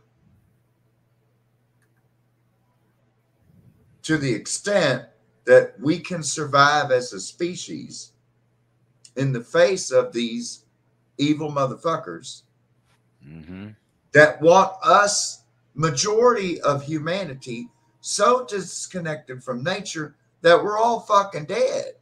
You see, it's rather that simple. People and don't those understand that get to survive, luckily, if you're lucky enough to survive, you'll just be in a fucking panopticon of digital surveillance and identity. That's exactly what it is. That public-private merger, and everything that is beautiful about the Earth, everyone will be fully separated from, safely, hermetically sealed in their little metaverse, where nobody has to leave their bunker or whatever, wherever fucking, you know what I mean? They got you planted. You don't have to do anything. They'll come and, wash you off every so often and feed you through your tube. They really haven't thought this out very well, because we all live at the whim of Mother Nature. And so here's the breakthrough. Here's the takeaway from round 5 with Yona. You see, Yona in the third person. I'm not going to lie to you like FDR and say that the only thing you have to fear is fear itself. Oh, no. Oh, no, there's something to feel. No, there's something to fear, okay? And fear doesn't mean that it paralyzes you. I mean, because, you know, the great surfers that will catch a wave and ride a wave, they fear the ocean. Yeah. Big waves scare them to fucking death. But Self-preservation. But that instills a respect. So when you take your board to the water, you respect the water. Right. And you know, every time you ride that wave, you're riding at the pleasure of the wave. Your skill is just in staying alive. You ain't got shit to do with the energy of that wave. Exactly. It's and crazy. and it's a humbling, humiliating experience. But nature should always humiliate you. Absolutely. Nature should always humble you and put you in your place.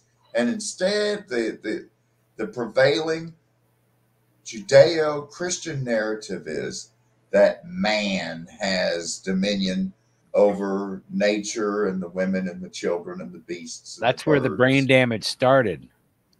Right there. That's the you know, the fucking crux of the biscuit right there. That's the thing that fucked people off and got them on two separate paths instead of taking the fucking right one, you know? Like, And you know, I know they've got all this money, they've got all this technology, and they're just swimming in such opulence and arrogance.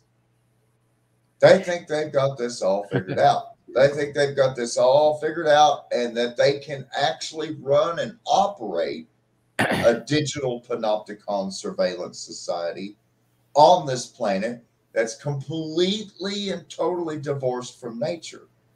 And all they will do is completely suffocate themselves like somebody wearing 3 masks and earmuffs in their sleep with a pillow over their face. I did have something that maybe I think we should probably cover on the next one, unless you think you want to start here. But this kind of ties in.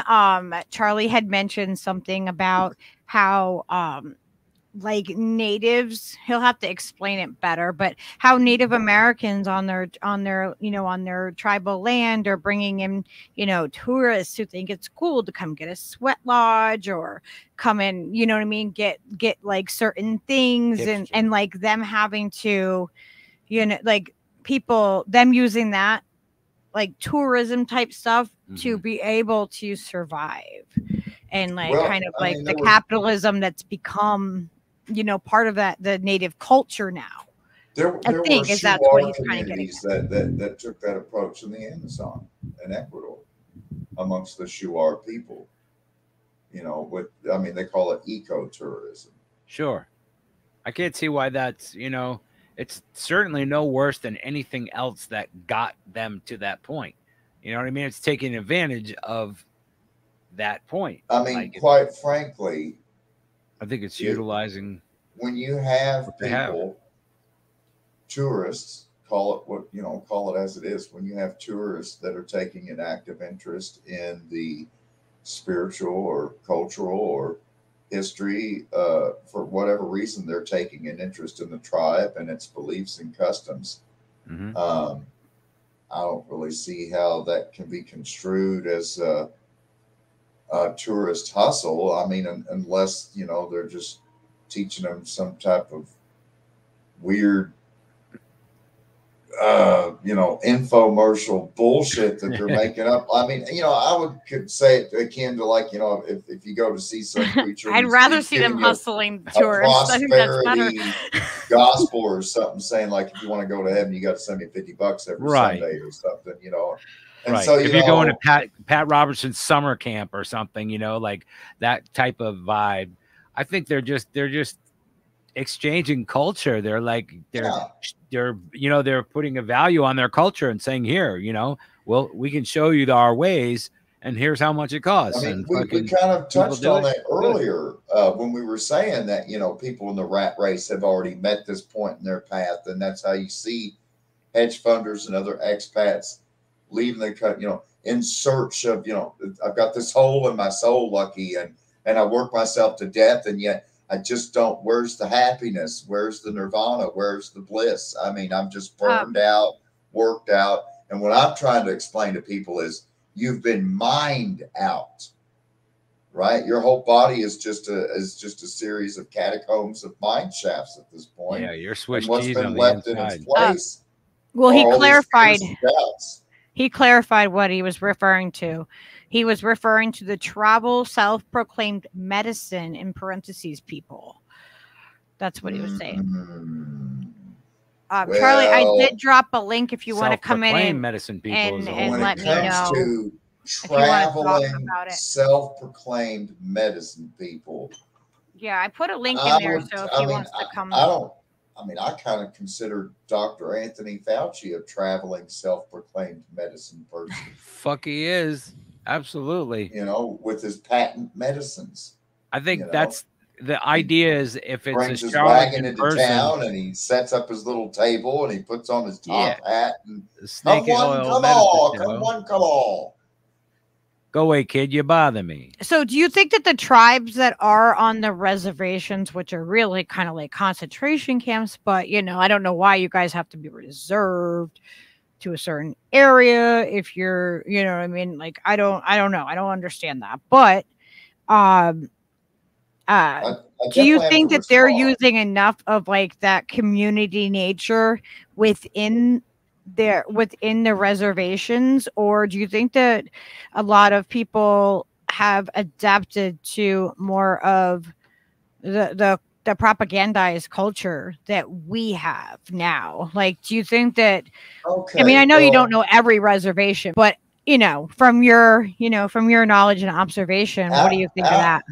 First of all, out of respect for spiritual elders that have taken it upon themselves to travel around and try to spread the messages of peace and love. Those are spiritual elders. And, one issue that gets lost in translation very often is the terms of medicine and medicine men, because a medicine man does not necessarily mean the same exact role and function in every single tribe. And for example, a Cherokee medicine man or a Muskogee medicine man or Choctaw or Chickasaw or Creek medicine man or a Seminole medicine man, you would not see a traditional medicine man traveling around and sharing his medicine secrets with anybody. I mean, that's so not medicine man. So there's that regard. But then again, you do have spiritual elders that will go out and speak, and those are not medicine men. They're called prophets, right? Those are spiritual prophets who are prophesizing, and their job. Think of maybe like Greek Orthodox Church, right? They're elders. They're or the Greek Orthodox Church would call them patriarchs, but they're going out and they're spreading these prophetical messages. But what about visions. The ones? I think that what he was saying is he ran to a few who hurt people by peddling pain instead of true humble healing.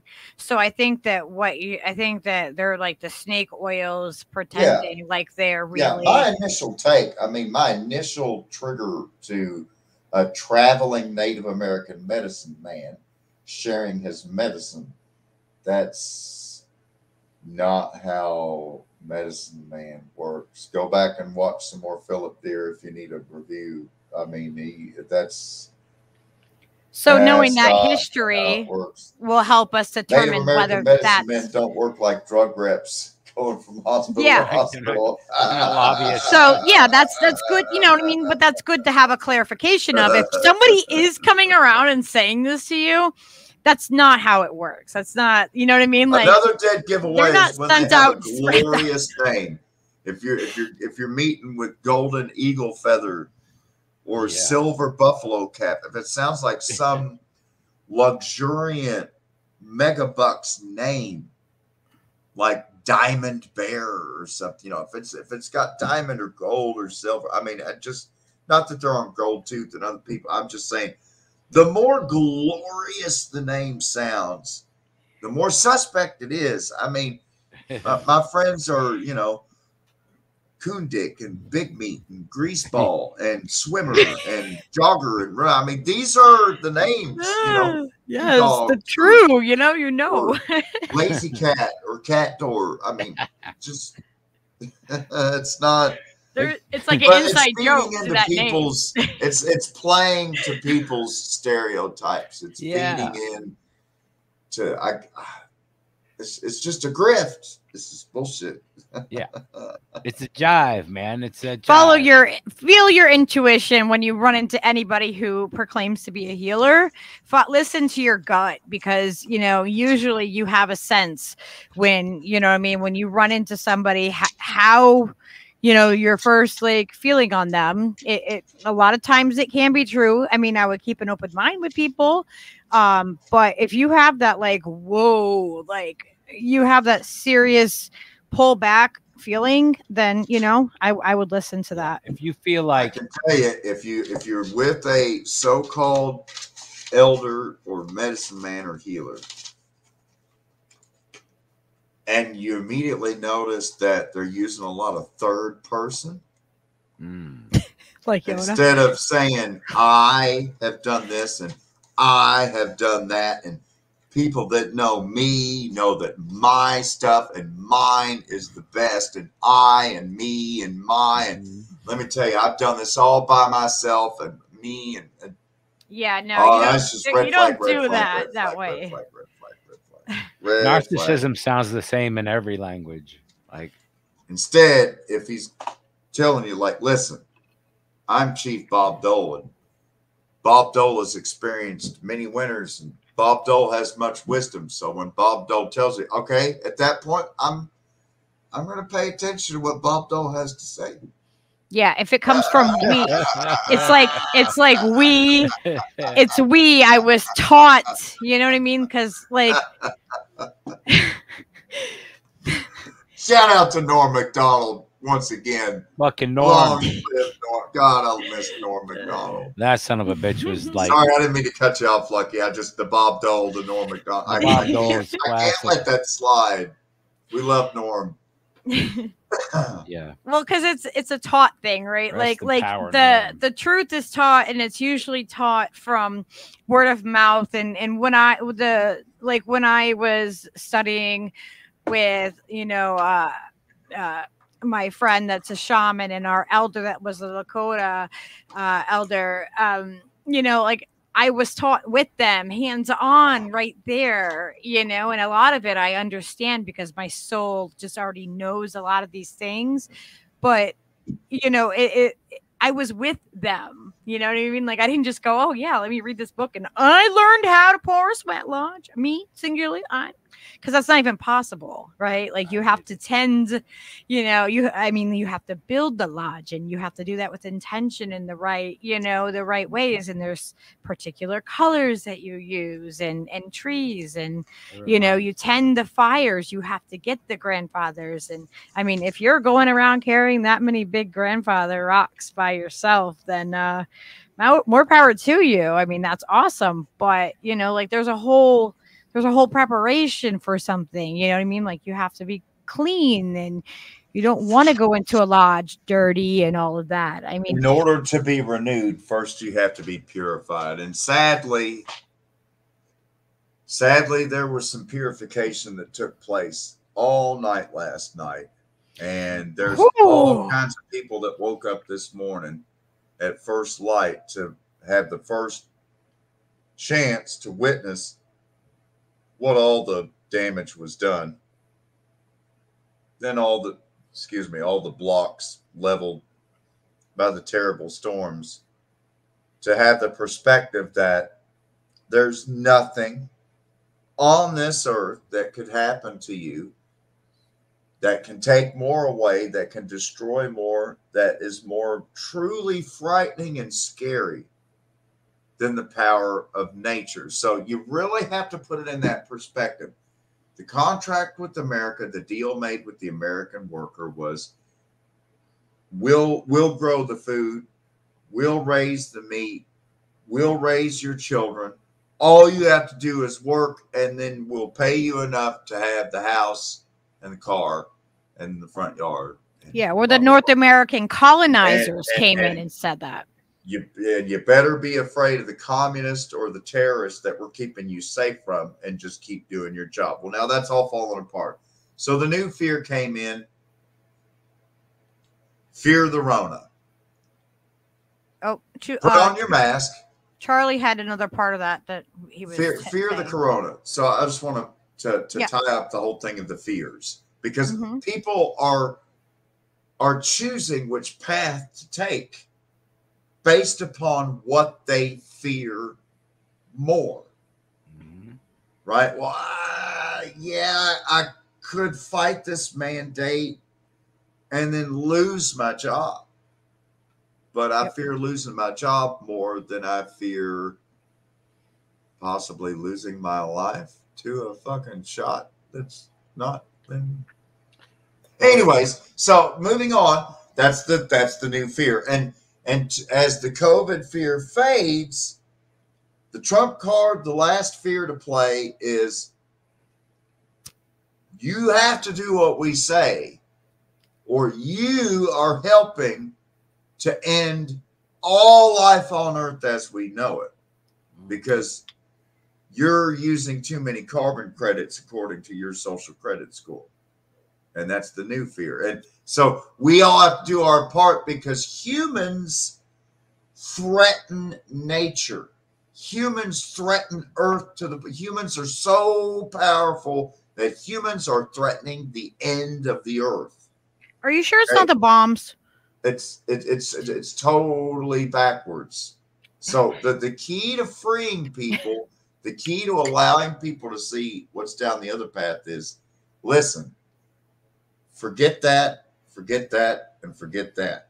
You only need to fear and respect nature and realize that everything else is a distraction. Yep. Well, that's going to be the next thing that they're going to use against us, right? They're suddenly going to be like, oh, we recognize climate change. Oh, shit. Yep. Oh, we got to do all of That's this. how they'll pigeonhole everybody. And this is why you got to eat this, and this is why you got to do this, because, oh my gosh, the climate is really collapsing. Well, look at what we've caused, you bad humans. Well, look at. I see the question from Charlie Brown there, what he's referring to, particularly selling ceremonies. And, there's been a lot of people that have been poisoned with ayahuasca from bad batches. There's a little bit in here. Clearly that's, it sounds to me like, grifting gone wrong. And the question they're specifically referring to people selling ceremony. Let me say it that way. People got hurt because we all have a need for healing and understanding. Yeah, taking advantage of people, just, grifting gone wrong. And that's why I say it's all about free will and free surrender, you see, because whatever you fear the most, you will surrender to those fears. And then that directs which path you to. With that then directs which path you choose and how you walk and talk to keep yourself in line on that path as you toe that path. And, and sometimes we think we're free too on those paths.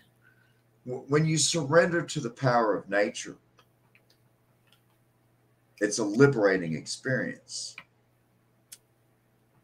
And that's what, when you realize the spirit force in all of us, the connection, that's what you've been missing.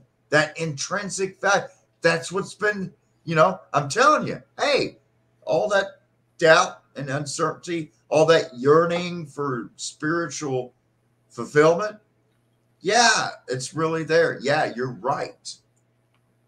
You feel mined out and empty because you have been mined out and empty. I don't have a Patreon page. I don't have anywhere where you can donate and send money. I don't want your money. I'm just telling you the truth for the sake of telling you the truth. And that's what medicine is. Medicine is love. Medicine is truth. Yep. Medicine is not cash on delivery. Medicine is not for a limited time only. Medicine is not a supplied limited situation. And medicine is not exclusive. But you know, the future Rem. is very bright. All right. Hey, how's it going, Aram? Well, there's also like at the same time, I feel like if we take the time to oh my god, the cat just like fucking did something over there. If we take the time to learn the different medicines, the herbs, all the, you know, wild harvesting, and we share those things with our community, like that's the kind of mutual aid that's really awesome to do, is to, you know, if you go out and you go wild mushroom hunting and you can properly identify and you know that something is safe, or you go out and get berries or something, you know, like an herb to dry tea, if you go and you share that and you share that, you know, I will help you learn this skill, you know, this skill that is actually a survival skill, a lot of people are more willing to go out and do it with somebody that they feel like has that knowledge, instead of trying to conquer that on their own. And that might seem like something small, but it continues on, like, you know, it starts to affect, it starts to ripple. That's the basic Because of the community. That's you what know, lies down the path to the right. I'm telling you, every that's time how we bring people into that path, every though, time you I know? get the football with my thought process and I'm ready to go another 10 yards, as soon as I look up, Lucky's already there. It's already there with me. That's because we connect, brother. Yeah. We're on the same, like, This is what I'm talking about. Okay, what happens when you take that turn to the right and go down the path toward connecting with nature?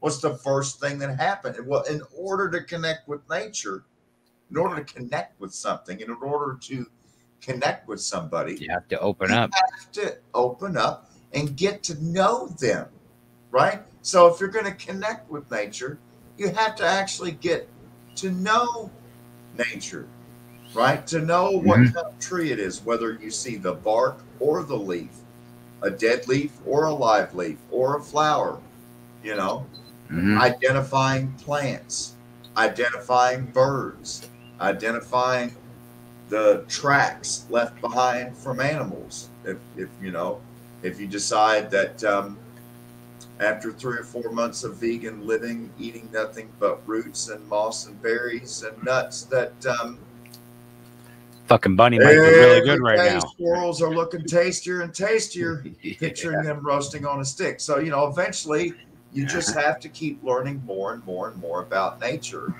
I feel like if you want to eat meat, though, you should know it. how to process it. You should know how to hunt it. You should know how to process Absolutely, it. You shouldn't be able to just go to a grocery store and buy a pretty little package and say, okay, yeah. I mean, you should have to honor the life of what you know what I mean? Like, you need to honor that. All that knowledge has been taken away. How was that knowledge taken out of people?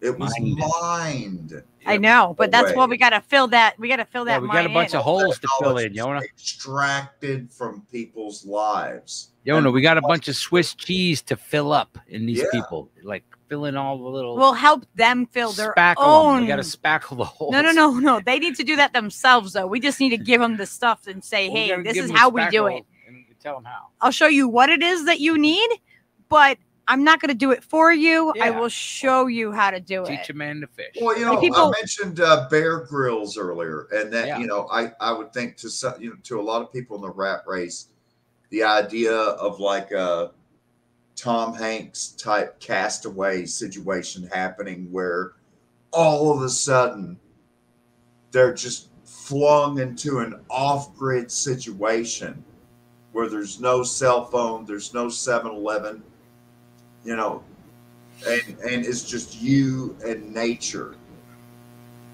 It's just Joe and the volcano to throw Tom Hanks. You got to figure nice double thanks there, but I would like to think that, you know, a big appeal of people watching the show, like shows like Bear Grylls, is that it amazes people, and it is an empowering thought that this guy here, Bear Grylls, man, they can just take him in a chopper and drop him anywhere on planet Earth, and this motherfucker's going to survive. Mm-hmm. But that's And, what we all used to do, right? yeah, Like essentially, that's what every human is capable of doing. It's surrendering yourself completely to nature and living under the commands and totalitarian authority of nature. Yeah. Because nature has very strict rules. Yeah, and nature has something for your ass if you're not prepared. That's the deal. Like, I mean, with all due respect to political correctness and some people that, you know, I want to be sensitive and respectful to people, but I've seen a lot of language changing. I've seen completely invented and made up pronoun words, and recognizing that there is a spectrum. I mean, in Cherokee, there's something called two paths. You know, people who walk two paths at the same time. You know, talking about gender dysphoria or gender fluidity and other things that, you know, there are words for that in Cherokee. So, I mean, it's not that. What I find ridiculous are the invention of entirely new pronouns, kind of like, I just see it being co-opted, just like all these other virtue signals that the Democratic Party in particular has taken in co-opting, you know, when it means nothing. I mean, I don't care if you make up new gender neutral pronouns for the bombs you're dropping on poor people.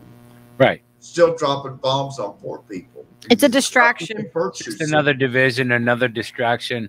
Just, you know, it's another times table to fucking dice everybody up into. And like, oh, well, you didn't call me this, so you're.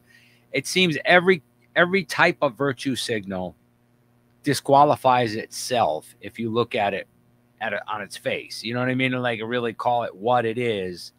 It's there's no position of virtue that you can have over another fucking human. You're a fucking human. We're all on the same virtuistic fucking spectrum, right? So like inventing new 3-letter, 4-letter combinations that are pronouns just seems futile at best, and of course it's been co-opted by the worst faction of people. But this goes back to capitalism too. Yeah. This whole thing does too, because remember, like, girls wear pink, boys wear blue, and I'm always going off about this because it, like, don't divide me based upon color. I'm gonna wear whatever I want, and I think that it's this thing of, like, you know, the masculinity and like, oh, I can't act that way because I'm this, or I can't cry because of this reason, and like that whole, like, we are divided from birth depending on like the sex that we are, and we're supposed to do certain things in certain colors, and you know, like, people were so confused about, you know, like my daughter when she was a baby. I would dress her in pink and blue and green and yellow and purple, and like, they would not know what to do because they're like, oh, do you have, you know, like, is your child a boy or girl, or he or she, you know what I mean? Like it. And they would ask me, like, I know, let me just finish my thought, please. They would ask me, like, if she was a boy or a girl, and I would say, it doesn't, I mean, it doesn't really matter, but, you know, her name is Skyla. You know, like, it's even when you meet somebody's dog, it's like, oh, do you have a boy or girl? You know what I mean? Like, I get asked that all the time. It's like, why does that matter? Well, you see, again, it's weird, right? You know, from the perspective of our society and how we perceive reality today, there, you know, I feel like the natural discussions of the role that procreation plays in the furtherance of our species and being able to remain on planet Earth, and our place in natural law, has really been obscured by our technological society and the way that so many things have been tried, that the society, like the artificial construct of whiteness, is an attempt to homogenize what we call the melting pot. And so all girls pink, all boys blue, everything's been homogenized, just all blended together and melted together until it's all just one bland construct. This is how it's framed. This is how it is. And the truth is, I think it's probably looked at in the same regard when people look at how our societies are organized in terms of animal clans. I mean, we have a Blue Holly pediatric clan, the Anishinaabe. We have the Anichisqua, the bird clan. Different tribes have different clans, like Beaver Clan and Bear Clan, and we have a Wolf Clan. We have a Deer Clan, because we see that the Deer Nation, the Buffalo Nation, the Bear Nation. We recognize the Bird Nation, and what all these different living communities of life, and how intertwined we are with these different communities of life, how interdependent we are upon one another. And without each other, we simply cannot survive without the turtles, without the beaver, without the deer, without the buffalo. And that really reflects our intense, intense connection and relationship with nature and the natural world. And so, um, you know, probably the single most important function of every tribe that has survived has been in pediatric medicine. In number one, fertility of women and preserving the fertility of women. And then in pediatrics, in childhood medicine, so that once infants and babies are born, excuse me, we have the medicines and teas and tinctures and poultices and whatnot to then hopefully treat the children when they get sick, so as to hopefully get them to adulthood. Otherwise, your tribe will never, ever, never survive. And again, that's when you're living at the mercy We're getting of audio nature. buzz. Can you check and see if it's just the Just charger? turn off my mic over there. But yeah, basically that's knob, when you're the living first at knob on the the top thing. you're living at the mercy of nature. Right on it. All the way over to the left. No, Which one? the other side. This? Yeah. You turn that one back all the way. How is that, guys? Does it sound okay now? The bus is gone. Okay. Is it still gone?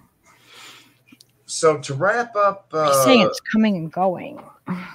to wrap up number 5 here, the thing I think the thing that really helps to liberate people that are in the deepest states of hypnosis, that seem the hardest to reach, right? I've heard the saying that the hardest slaves to free are those who believe they're already free, or that they're not slaves, essentially.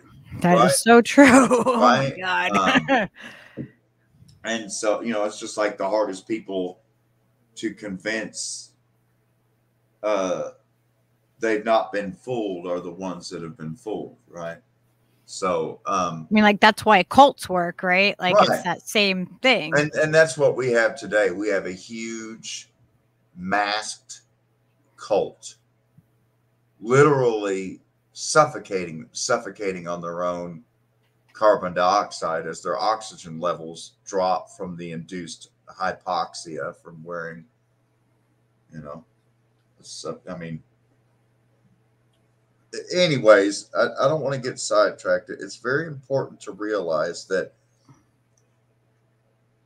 if you can get someone to realize that there is something to fear, and that is nature itself.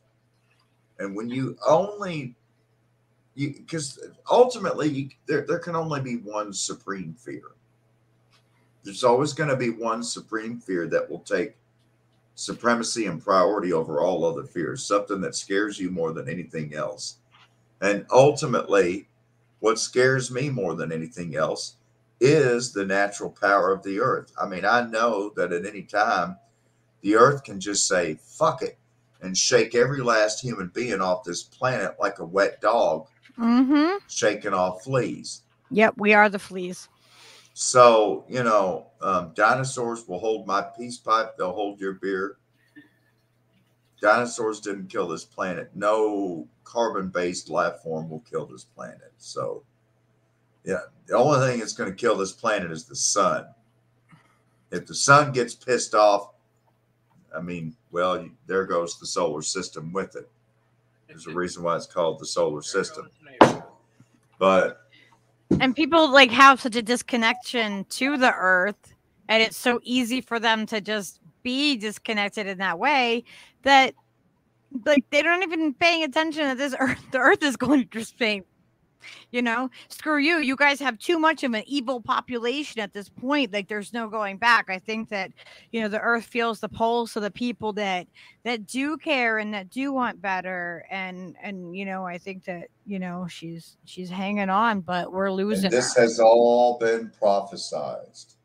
This has all been prophesized, and make no doubt about it.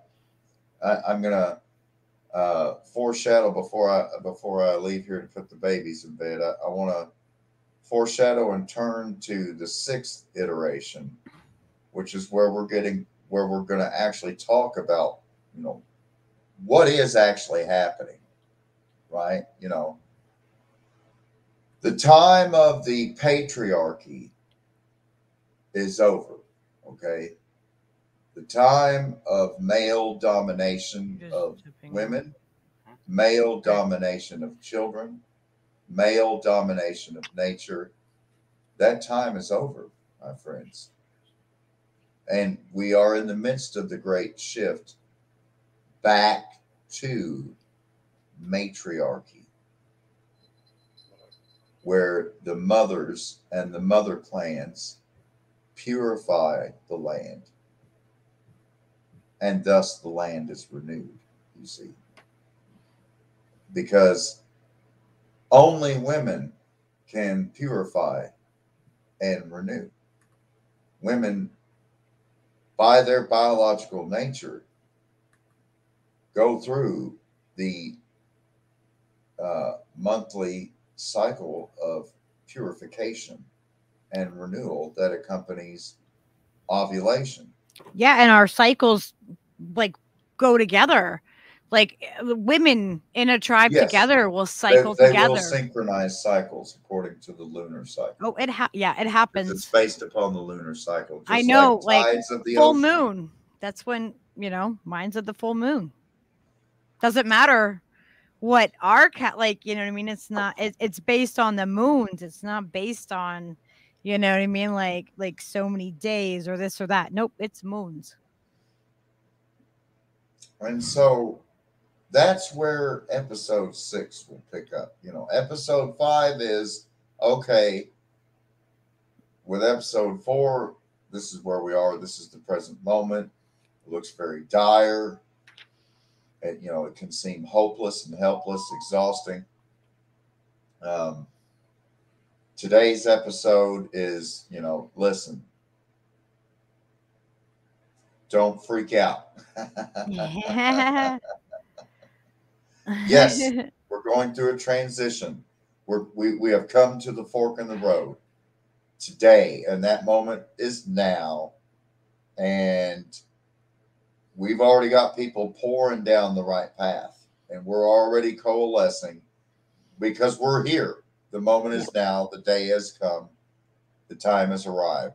So, And this right here, what we are starting right here is the beginning of us networking and getting these larger ideas and bringing people together. Mhm. Like a lot of other channels that we're all on, we get what is happening, you know what I mean, in the sphere of it. But in this show, we kind of look at the overview of it and how we got here and how we're gonna figure out that path forward. Because there is a greater order to things, and all of these little puzzle pieces all fit within one huge grand picture. And so, what is that grand picture? Well, this mining empire taking pleasure at will, taking life, taking pleasure, satisfying lust without consent. This raping, extracting society has been the trademark of patriarchy ever since they took over. And so we're witnessing and we're now living in the shift back to matriarchy. And so, of course, what is the cutting edge of the patriarchy battle against matriarchy now? Mothers is a dirty word. Men can be birthing persons too. Men can menstruate too. Men who identify as women should still be able to go into the women's shower with a swinging dick at Curves for Women. That to me is the leading edge of patriarchy versus matriarchy, and completely dishonoring and disrespecting women and the role of women in human society. Okay? Whether we're talking the role of men in society or the role of women in society. We are a natural living species. And But they there is such distract a us. thing as XX and XY. And there's also points in between. There are hermaphrodites both in the human species and, well, people that have grown marijuana know marijuana plants can hermaphrodite, right? Female plants, if there ain't no pollen balls around, those hairs will cross up and they will self-pollinate. So, this, oh, hey. Oh. Osielkai soda. Oh, hi, sweetheart. Oh. But anyways, See? that is what episode 6 is about. That is where we're headed. And we got to do it for That's that what we're gonna generation cover right there. on the next round here. And I've already got my schedule for next week. So let's see.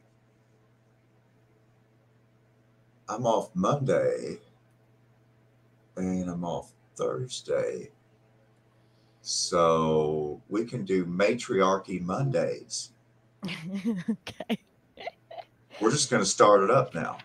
Yeah, no, this is a I mean, this is what it's really about. I mean, people are like, okay, I've got this hole in my soul. All right, okay, I'm at the fork in the road. Okay, Yona, let's take this right-hand turn.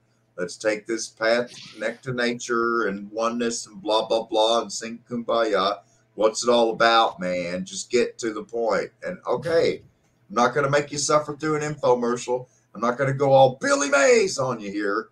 It's about matriarchy. It's about matriarchy. Just think about it. XY is the man. XX is the woman. Every single man has woman in him. Ain't no man and woman. There's woman. Yeah, you're formed as a woman. You're formed as a female, and then you turn to being a male. See, everything you think you know is wrong. Everything you've been taught.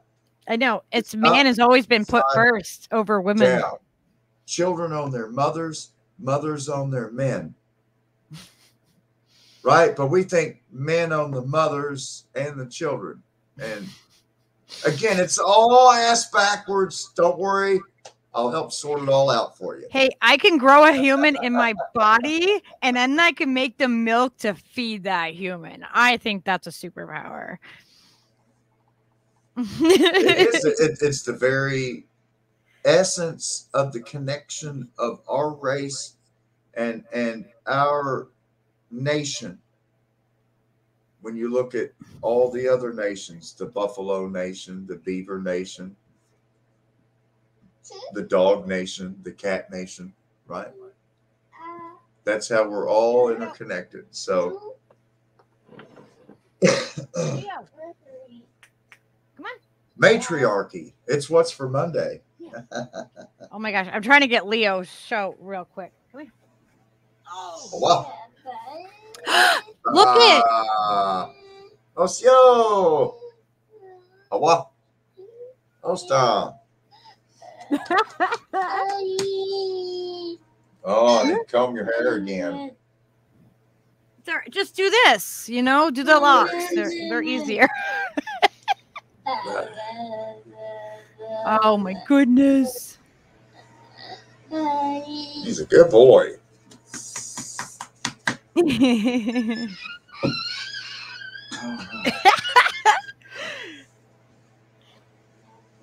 she went to. Well, he just popped a squat on the floor, Indian style here. He's going to powwow with us, I reckon. I need to get him to bed. It's late. Leo plays the drum. You'll have to show him some of the Leo drumming videos. They're on the channel. Well, that's little Kaya Soda. Oh, Kaya Soda. That's beautiful. He's named after the Seneca war chief who was the guide for General George Washington when he first wanted to explore the Ohio Valley, you know, to claim land for himself. He called Kaya Soda the hunter.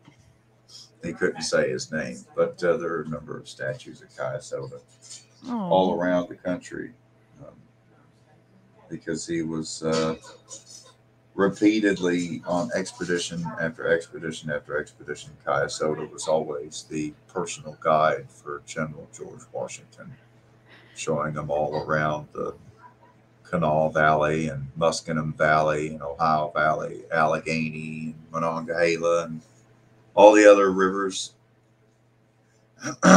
there in the Appalachians. Yeah, I named my daughter. Her name was going to be either Sky or Sage, and I heard the name Skyla, and I was like, that's her name. Like I just knew it when I heard her name is Skyla, and so we call her Sky. But there's a lot of beauty in a name. Well, he ran over here and jumped up on my lap just in time to fart on me.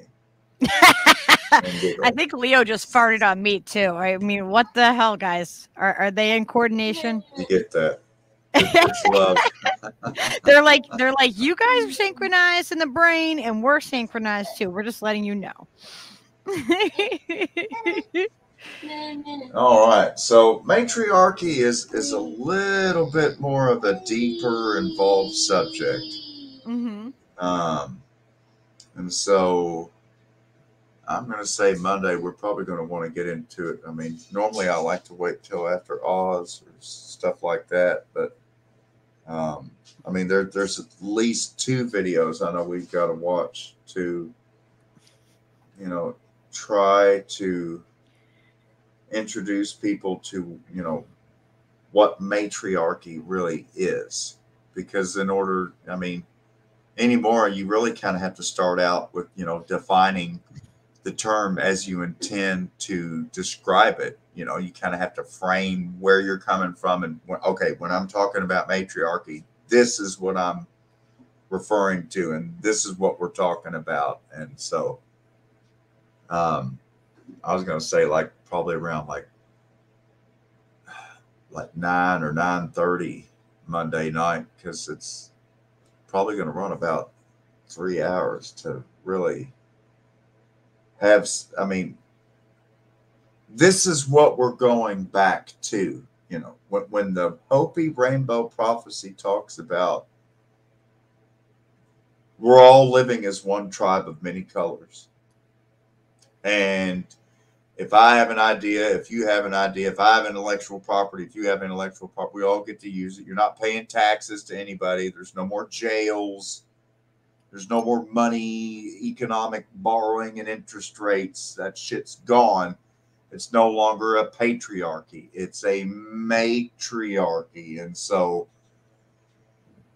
yeah, I'm going to have to explain that because people really don't know what the hell a matriarchy is anymore. A lot of people don't even know what a patriarchy is. So, just some basic things we kind of need to describe where we've been and where we're going.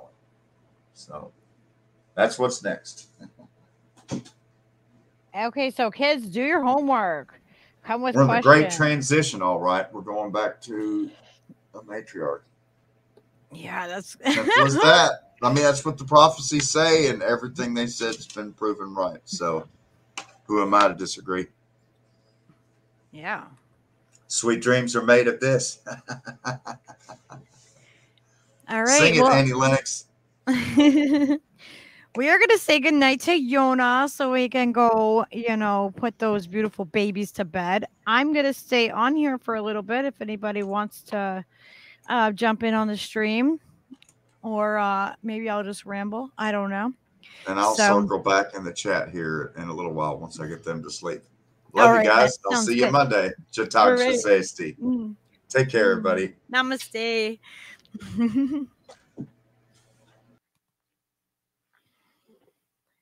How is everybody? Are you guys excited about next week's, or not even next week's, Monday's show?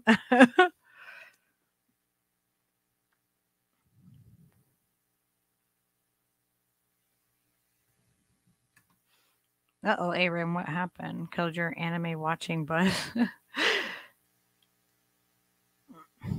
Yes. I am so very grateful for Yona, and I'm very grateful for my own saying, Yona, you're way too smart and funny, and you have to come on the channel. Like, there's just you have no choice. Just like all of you, none of you have a choice. Everybody's got to come on, and it doesn't have to be this, this same deep dive. It's whatever whatever you want to talk about or feel passionate about, or if you want me to pick a random subject of all the ones that I have like written down that I'm like, we got to talk about these things. You guys, like, please let me know, because I want you guys all to know it's, this is a community space, and I am really excited for the things to come in the journey that we're on, and how like we're beginning all this together. It's just it's pretty amazing. I feel like we are building a larger community and family that is gonna, we're gonna make a difference with what we do. I really feel like that.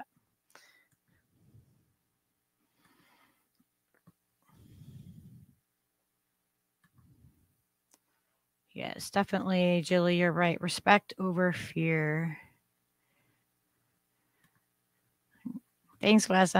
He said fantastic discussion. I'm glad that you like it. I really, it's pretty amazing to sit and talk on such a deep spiritual like level, and see the people that we see around within our community of the other places that we go.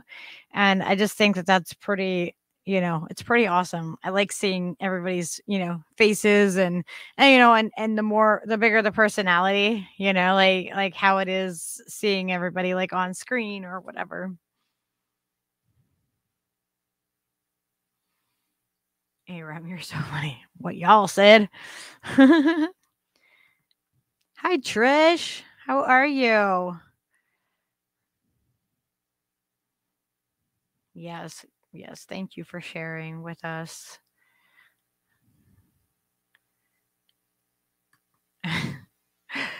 You guys are excited for next week. I'm really excited for next week. Like, that's some shit right there.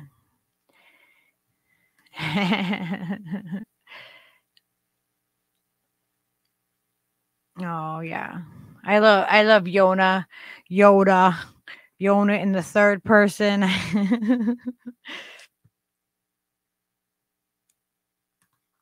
Oh, Charlie Brown, you're so sweet. It's truly an honor to walk along with you all, Stever. Yeah, Stever. Yes, reject patriarchy.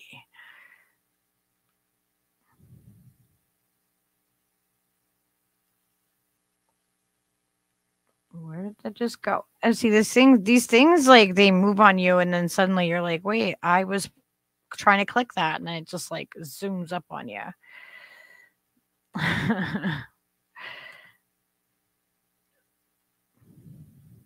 Yeah, I want to see everybody's faces.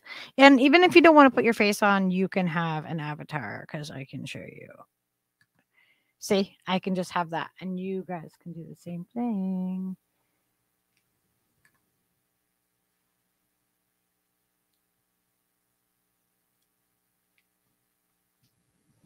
And there's Yona back. So, is anybody going to join me on here? I put the link in there. I don't know if it went like way back. I can put it in there again. It's really easy. You just grab that link and click it, and you can come in and have a conversation.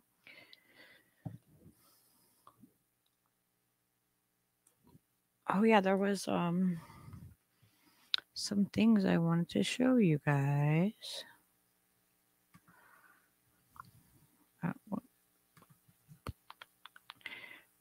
All right, let me see if I can find that.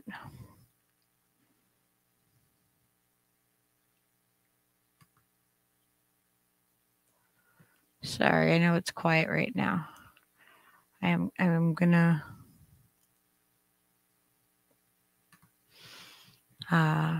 find something real quick.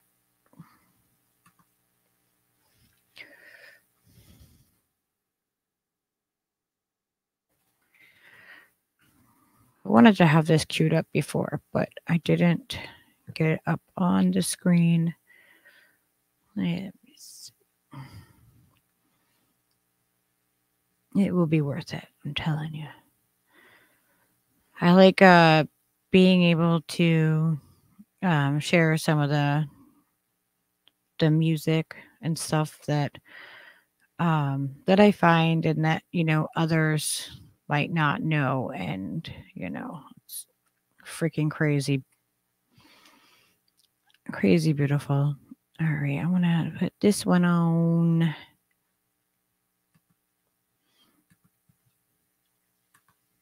And I'm gonna go and share this with you guys.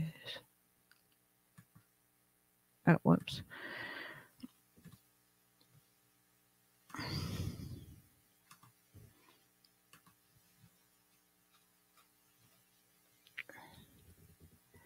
Oh, don't do that. I don't want your things.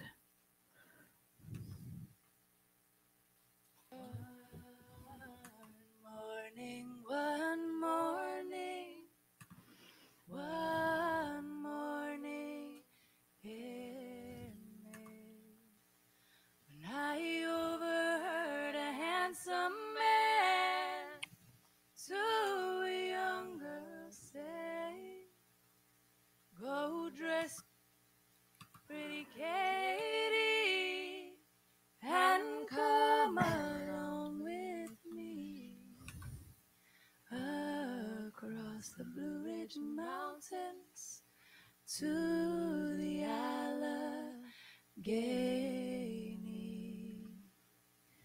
They left before daybreak on a buckskin and a roan, past dark shivering pine trees where the mockingbirds roam, past dark cloudy windows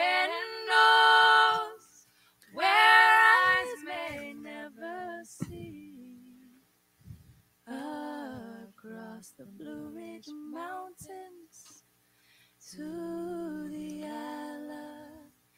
Allegheny.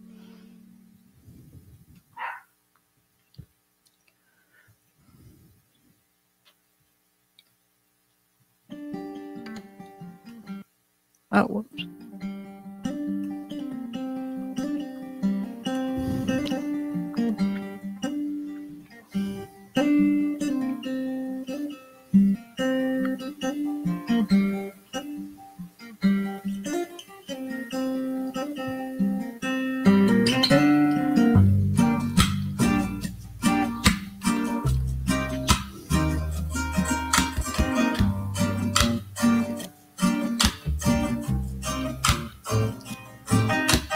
Wise men say that rushing is violence, and so is your silence when it's rooted in compliance. Stand firm in loving defiance, make Archer alliance, give voice to the fire. Move people to the beat of the wind, gather yourself and begin to dance the song until it ends. We are winners, champions of the light, forming in numbers and might. Keep the truth close to the silent woman. Medicine man, walking with grace. I know your face and I trust your hands. Medicine woman, medicine man, walking with grace. I know your face and I trust your hands. Find your teachers in the voice of the forest. Unplug, you can't ignore this wisdom of the voiceless. Remedies are bountiful and surround us from the garden to the farthest. Prayer made of stardust. Find your healing in the music that calls you, the voice that enthralls you. What do you belong to? Eyes out, there's the setting of the sun. Give thanks to each and every one. The lesson is the medicine woman. Medicine man, walking with grace. I know your face and I trust your hands. Medicine woman, medicine man, walking with grace. I know your face and I trust your hands.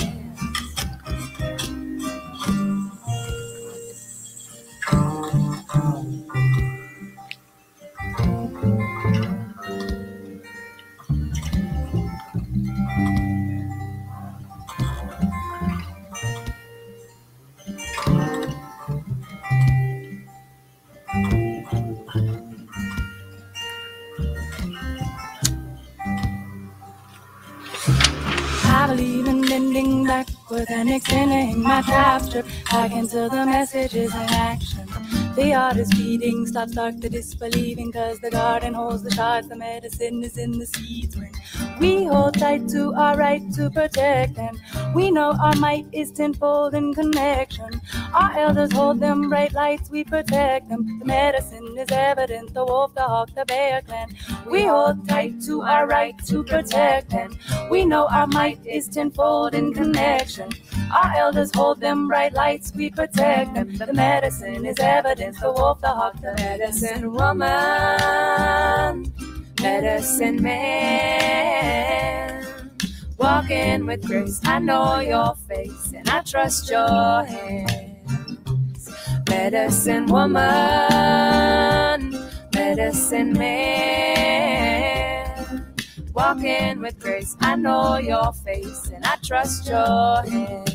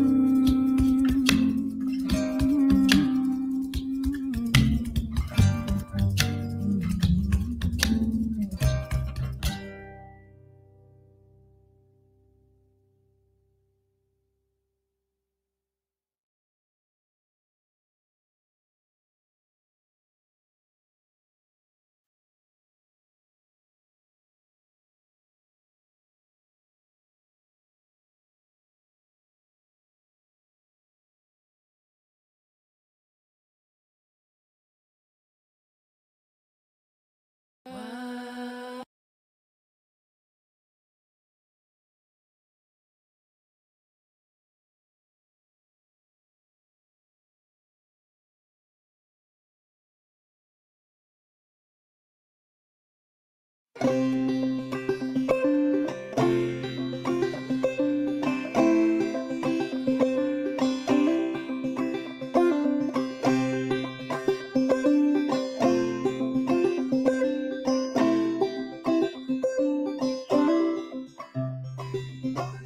am resilient.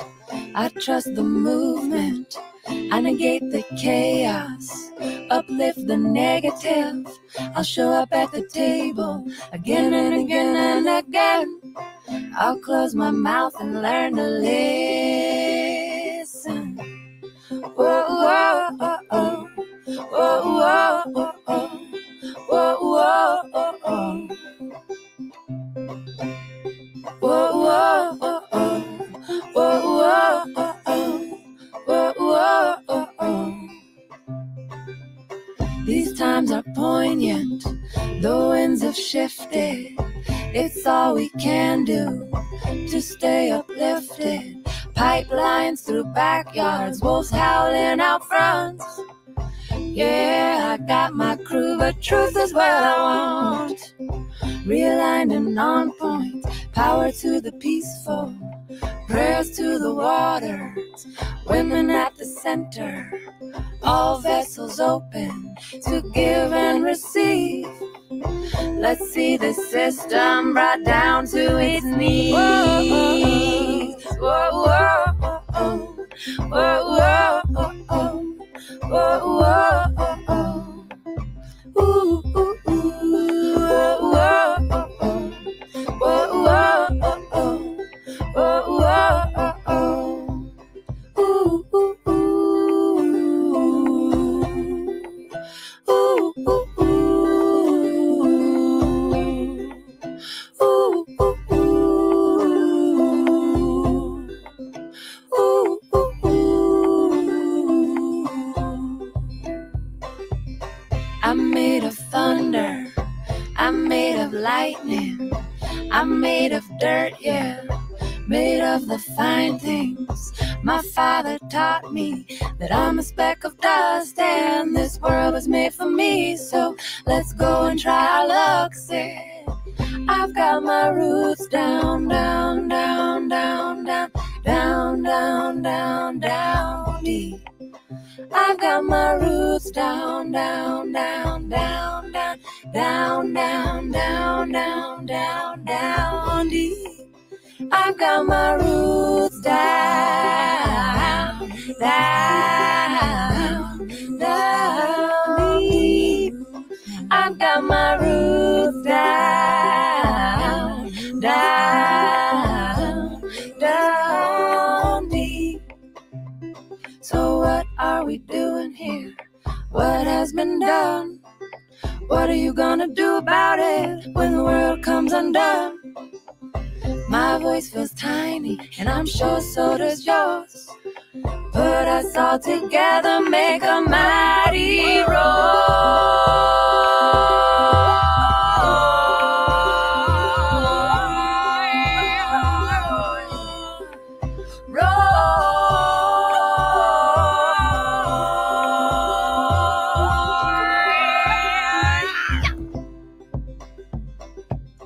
I am resilient. I trust the movement. I negate the chaos. Uplift the negative. I'll show up at the table again and again and again. I'll close my mouth and learn to listen.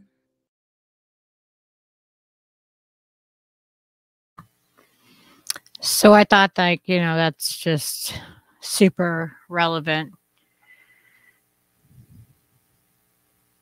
Yeah, Bella, these are just like amazing, amazing women. I think that I have another one that I wanted to play. I know I played one that I wasn't going to, but let me see, where's their. I am subscribed to them. I just not logged in.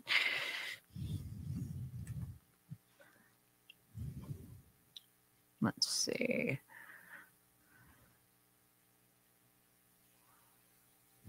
Um,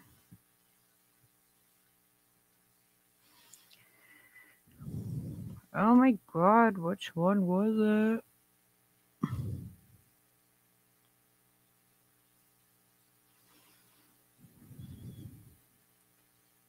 Maybe it was.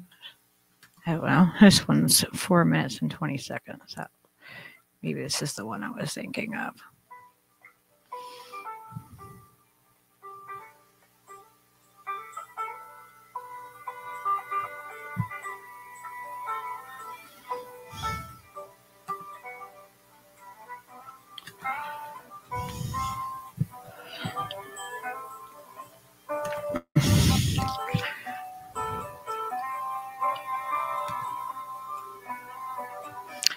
All right, hang on. I don't know what this just did.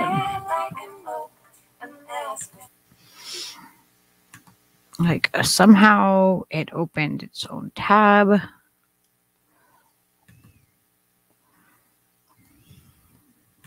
I don't know how that happened. Hang on.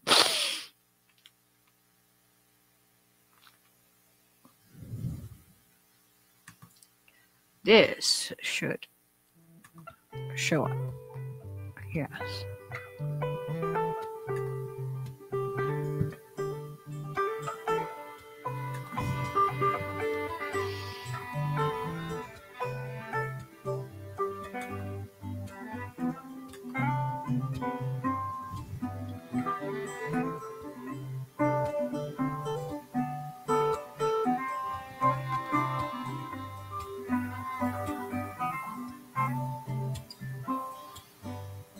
Stand like an oak, an aspen, an alder. It's in you, don't falter. And if so, then I got you. Make it walk taller. Anything that makes you feel smaller. Leaving by the angels of the wall. Push 'em up, push 'em up. Put away your cares. Fold them, fold them. Fold up your feet. Push 'em up, push 'em up. Put away your cares. Fold them, fold them. Fold up your feet. Said, come to this river. Give me your arms. Lean back. There's nothing to be alarmed of. He said, the more I know, the more I did. And the more I return to myself round every bend. Push 'em up, push 'em up. Put away your cares. Fold them, fold them. Fold up your feet. Push 'em up, push 'em up. Put away your cares. Fold them, fold them. Fold up your feet.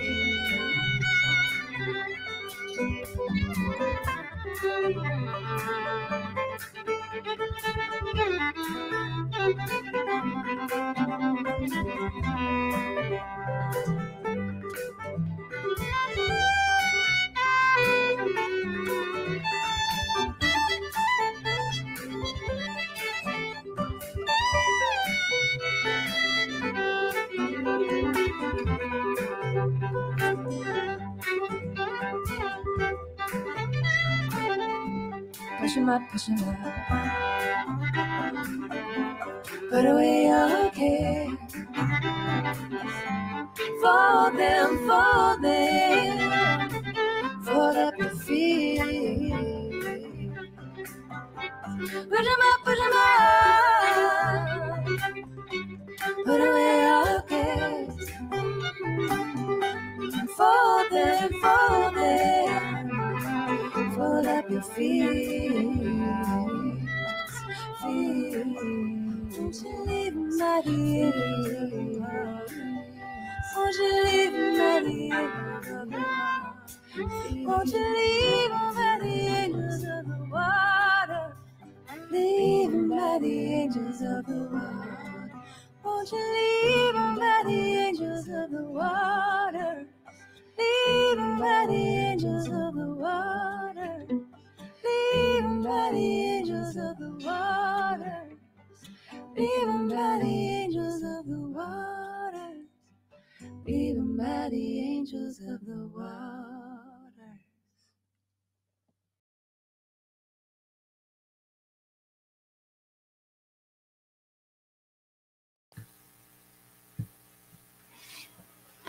All right, I'm trying to figure out how to pull up the video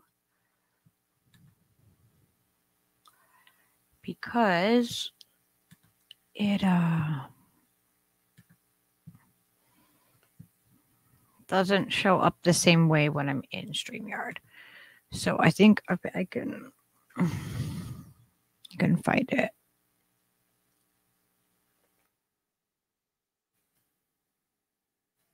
This way.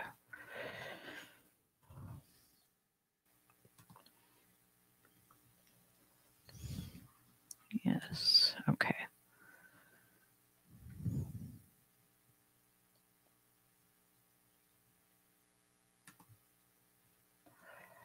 Oh.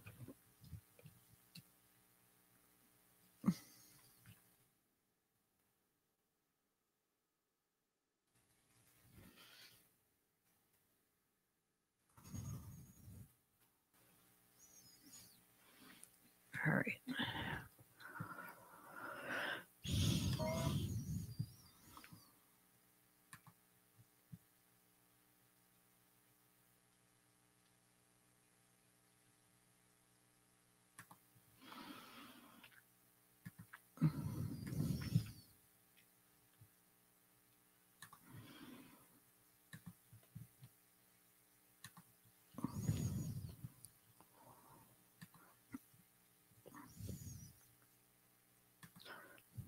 All right. Did I get to the right thing?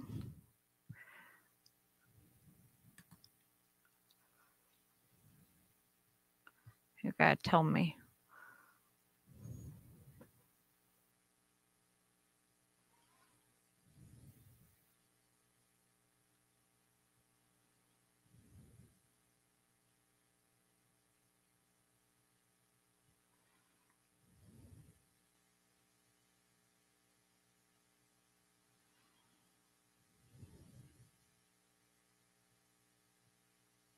Oh yeah, I got the right one. Okay.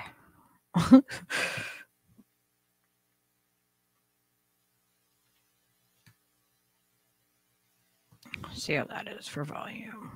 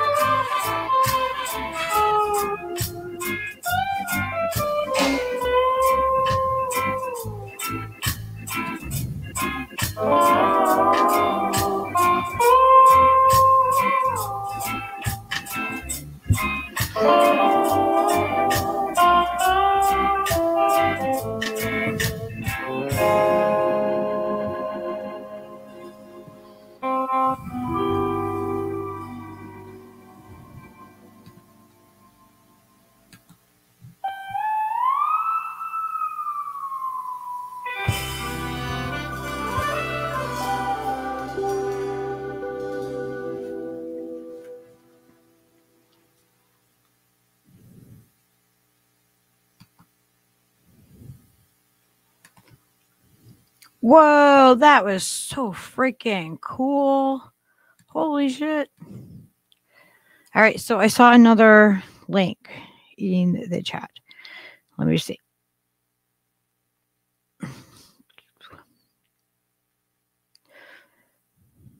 I don't want to like miss anybody, so you guys tell me. I don't want to miss anything.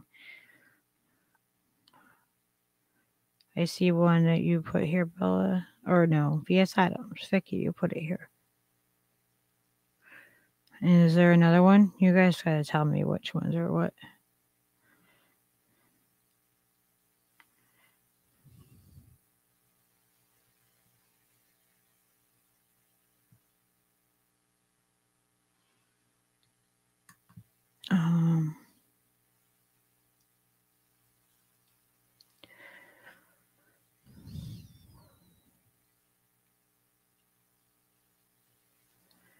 All right, let me see if I can find this. This is like the easiest way for me to do it.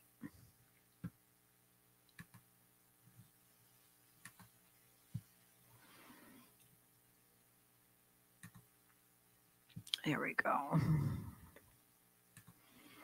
And I can make funny faces while I'm trying to find this.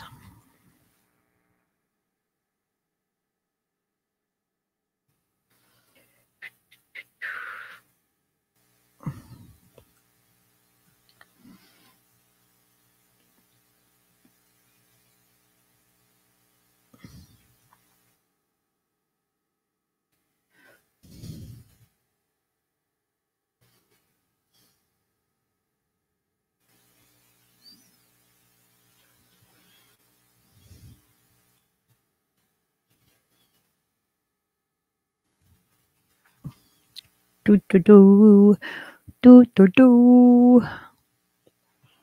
What is the name? It was.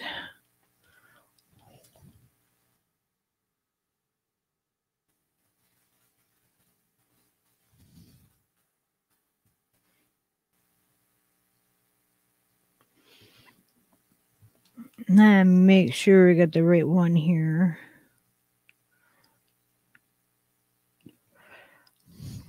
I believe this might be it.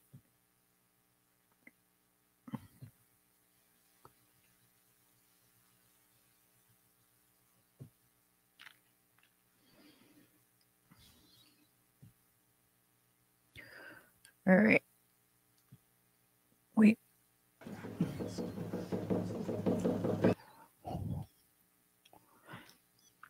Is that it? Did I get the right one? Oh.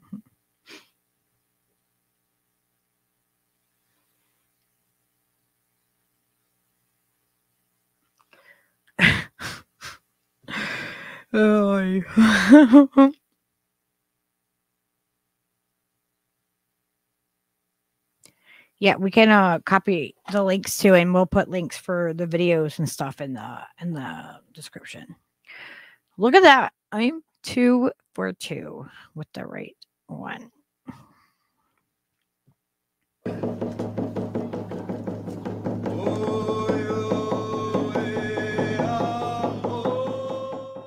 Gabby. My name is Gabby. And now the questions I want to ask the governor. Well, I have three questions. One, why didn't he keep his promise and shut down the LNG plant? And my second question is, does he really want to release the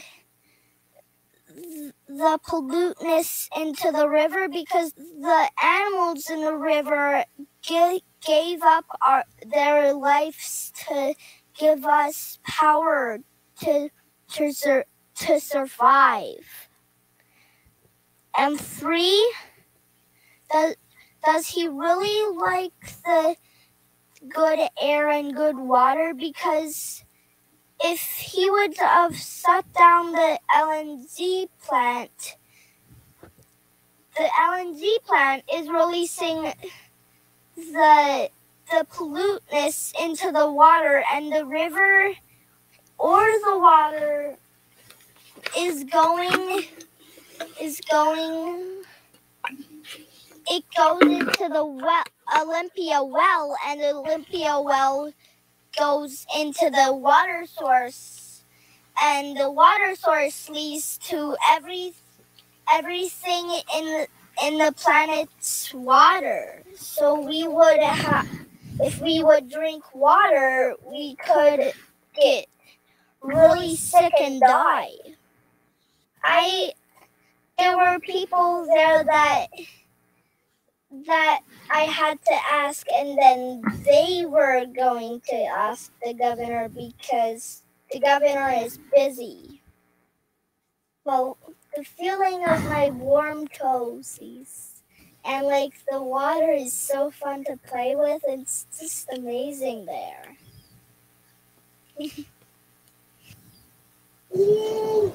So, my top piece is look at prophecies all about. Ciencia, Upsilon, Pizza.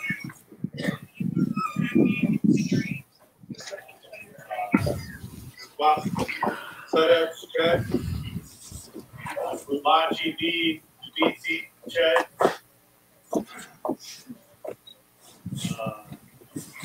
Greetings, friends and family. It's good that we gather together today like this. My traditional name that I share with my father on my Yakima side is Upsilon. My taxpayer name is Jeremiah George.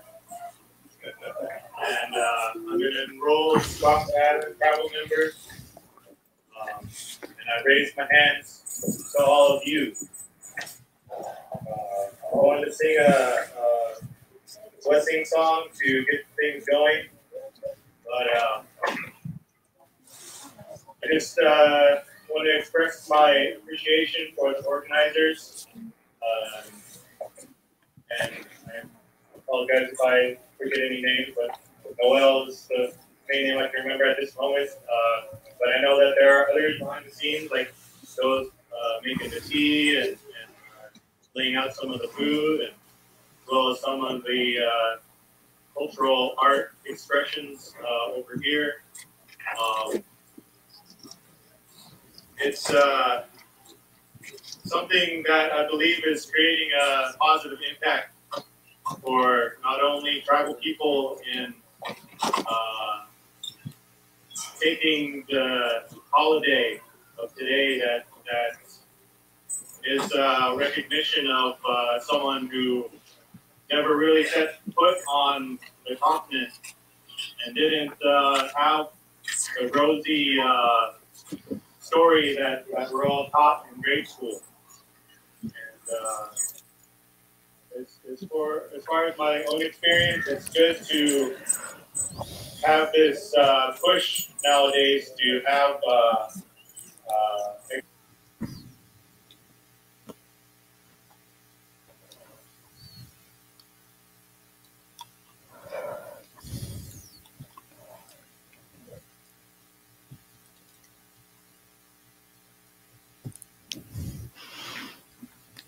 All right. Well, that was awesome. I love that little girl, man. Like, she's definitely a fearlessly authentic little girl.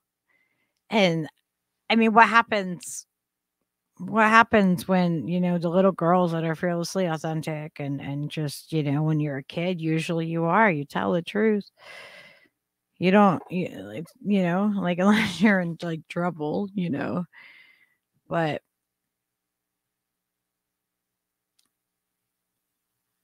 I mean, at what point does it become like acceptable, to lie to a little girl like that and say, no, like you're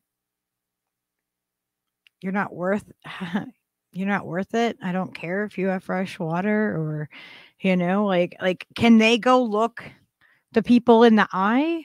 Can they go look the people that don't have a house in the eye and say, how are we going to pay for it?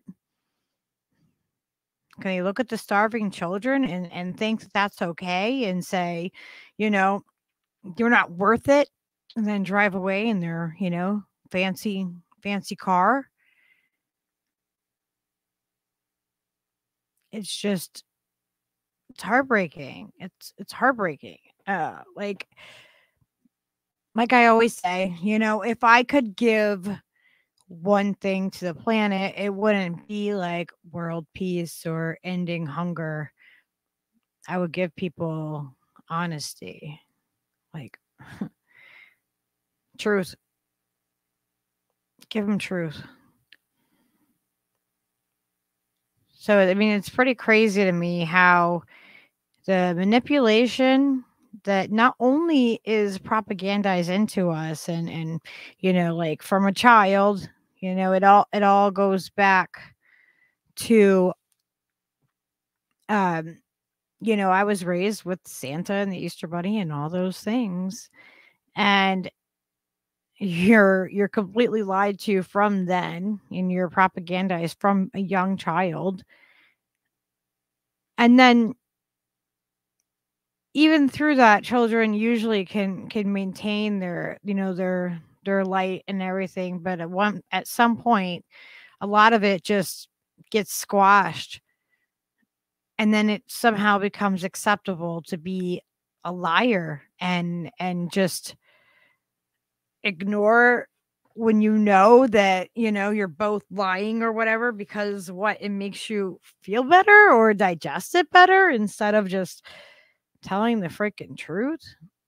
Like, when I ask somebody something, I want their honest opinion, and when I give my opinion, I'm going to tell you the truth. I'm not going to like say, yeah, you look great in that, cuz that's what you want to hear. I'll tell you like how I really feel about it. Like, why would you ask if you don't want an honest answer? I don't know.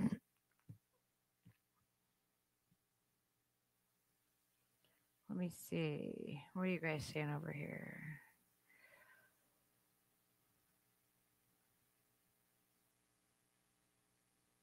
I don't know what's happening.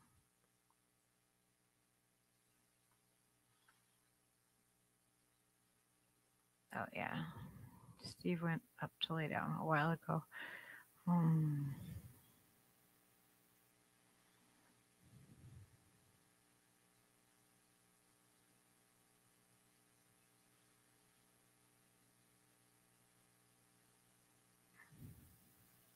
Yeah, normal is lying. As a, as a sick society, like, but at one point, like, like, where does that happen? Like, where does it happen where suddenly, like, I don't know, the way I was taught as a kid, you're supposed to tell the truth and, not supposed to steal and, blah, blah, blah, like, do unto others as you want done unto you. But then I see all these adults, it's like they turn into an adult, and becoming an adult becomes like becoming a liar. I don't get it.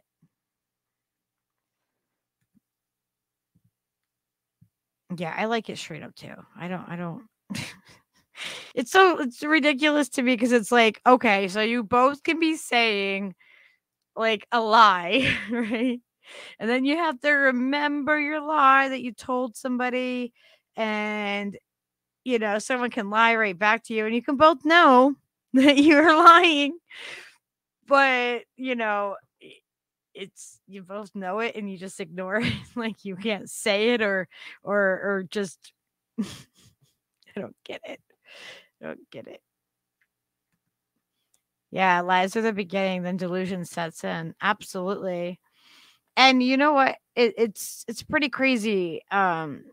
Because you can they can sit there and interrogate you in a police department, and I don't remember what I think it was like a matter of 2 hours. They can convince you that you have done something that you haven't, and they can get a lot of people to falsely confess in ways that should not be, like it's insane. Like, so if they can get you to do that and they can get you to believe their lie, then like you can replace that lie with what you think is true, and you can honestly say that you think it's true because it's been programmed into your brain.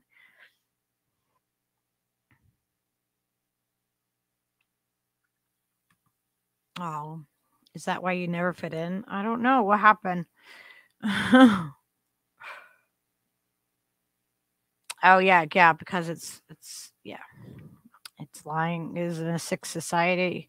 Yeah, and I feel like I never I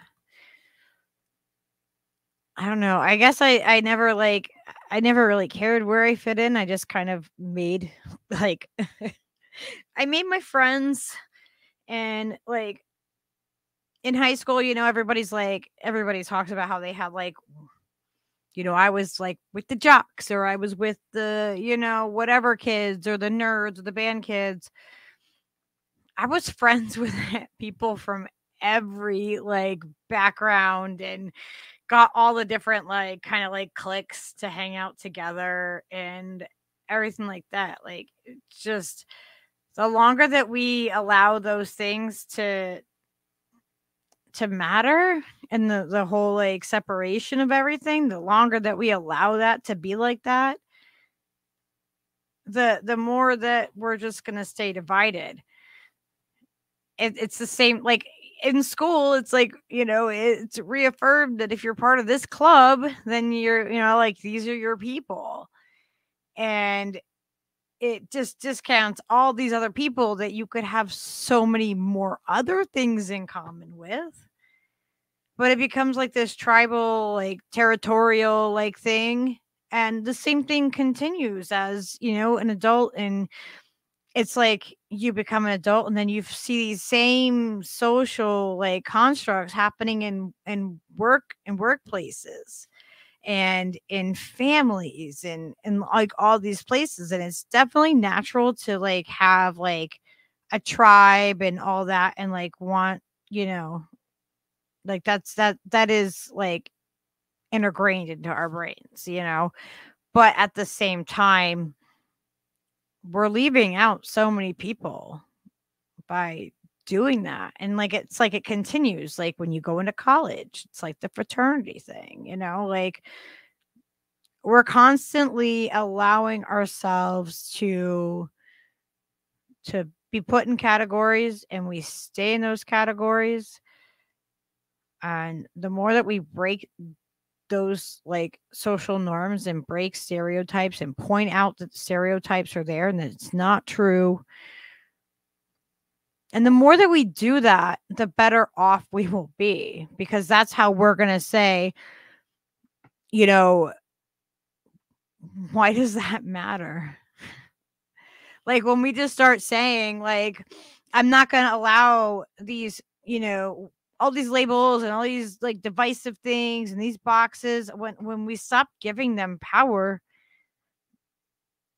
then it's it's like when you talk about things and then they become no longer taboo. We need to take back shit and stop letting them make it taboo. All right, I want to see what you guys are saying. Yeah. Not adults, just big children, some with careers or comfort. Yes. Yeah, I'd rather be the oddball and be the big kid and, just why is it that you have to like grow up and become like this serious human? Is that what, is that what growing up is becoming disconnected and you can't have fun anymore and you got to be a grown up? Like, I know that there's responsibilities, but I don't know. I've raised my daughter to have age appropriate responsibilities her whole life. Like, it's just you get different responsibilities, but you shouldn't have to suddenly be like stuffy and lie and just like become this consumer that just never, never stops feeding that machine. So you were taught not to lie by adults who wouldn't know the truth if it hit them in the face. Yeah. It's ridiculous. Oh, you have a song? Do you want me to play that, Vicky? Or are you just dropping a link? Let me know what you want me to do. Oh, Bella, yeah, I'm getting a little tired myself. I know. But sleep well. Charlie Brown said, I've always been an outsider, walks between worlds. I get along with most everyone, but never fit in anywhere. My lodge lies in the outskirts of society. Well, Charlie, guess what? Welcome to the tribe. Yeah. I've always been kind of like I don't know. I was friendly with everybody. But until like the more authentic I became, like with myself and holding myself to that account. And like the more that I did that, the more that I found that there's a lot less people who are really authentic and true and that will have your back and, in times where, when others walk away. Like you think that you're going to have certain people that stay there and like have that loyalty, like that ride or die, and they don't. And it's like, was I fooled the whole time? Were they just good like liars? Like what, I guess I always think about it too, though. The people that are, when people come into your life and you're going through some shit, like some real shit, and the people stay with you that, like gone through all kinds of, you're going through all kinds of it. You're just really not in a good place. And the people that come and they stay with you or they flock towards you when you're not doing good, those are the people you want. Those are the people you want when shit's going good. Like I want the people that are there no matter what. Because I want to be able to do the same with them.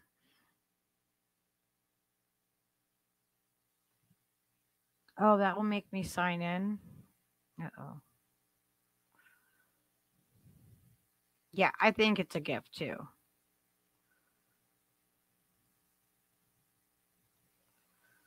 Well, Charlie Brown. Yes, you long for meaningful connections, so I blab my deepest thoughts and feelings onto the interwebs. Yeah, but it's because like, you stop. Like I wasn't gonna ever like do a podcast. I was so weird about like even going on like the microphone just here at home or whatever, like when Steve would be on and doing live stuff.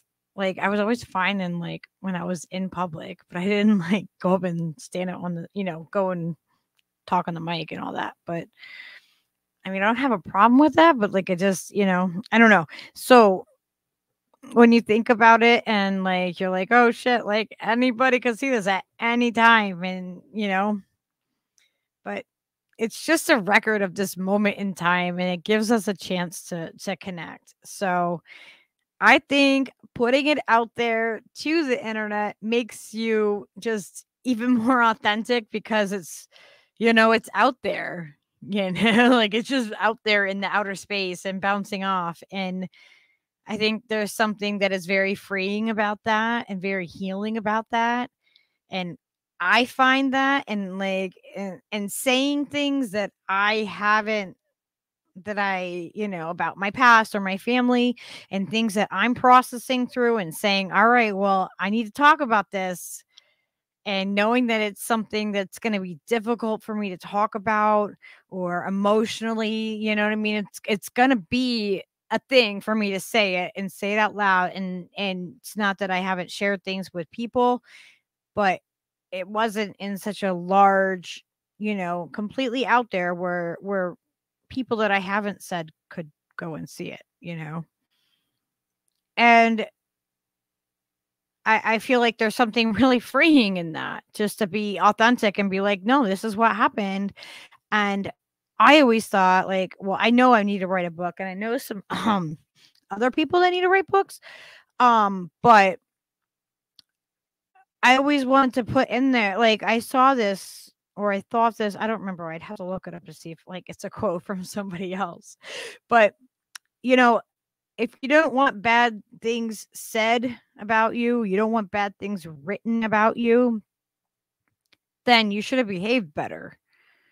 Because what truly happened to somebody, if they want to write it or they want to say it, they should be able to say it, or they should be able to write it. And people should realize that, you need to own up to your shit, whether it was the past or now, and be authentic with it, and, make peace with it. Because the way that it affected me, the things that I'm talking about, I'm making my peace by speaking my truth about what that is. So I don't feel like it's okay for someone else, or someone else's feelings getting hurt, or whatever should stop me from sharing something out there to, you know, the larger audience of people within our circle. And anybody could be, hanging out or watching it later. But I'm okay with that, because that is being completely authentic, and it's very freeing, and I think it's healing. I think that, the more authentic that you are, and the more that you are aware of it, and, all of that, I think that it brings you more freedom. Yeah, exactly. You are connecting with us, Charlie.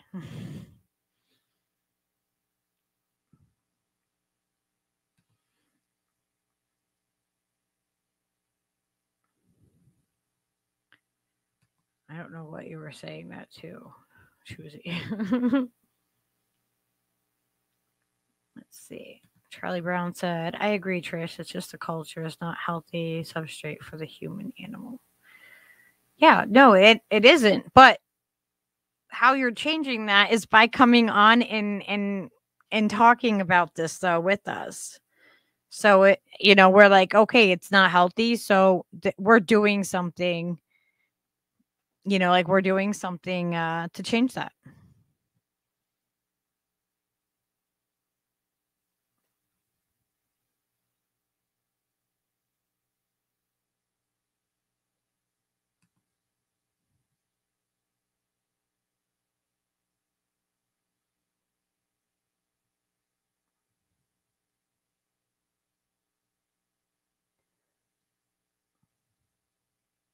Oh, yeah, Vicky, I'm sorry. I am. I'm tired. We stayed up. I think I stayed up till 8 o'clock this morning, at 9 o'clock yesterday morning. Last night, the storms were rolling into where Yona was, and Choosy and Charlie Brown and a few of us all, like, stayed up streaming late, just to make sure that, that we had some good, good vibes going to Yona and everybody down there with all those tornadoes. It was insane. When do we have tornadoes in December and going 250 miles and, going in a weird pattern? There's just a lot A lot of stuff. Yes, they literally all died who were ride or die, unfortunately. Yeah, but you know what? I'd rather die authentic than not authentic.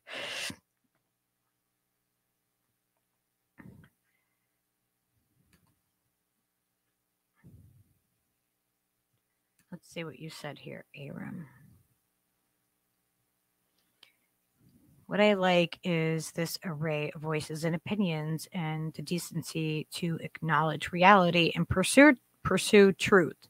And also the knowledge base that people were good enough to catalog, digest, and articulate. I'm so tired now. I have to read that again.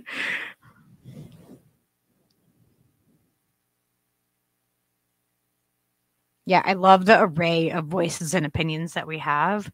And yeah. Yeah, like we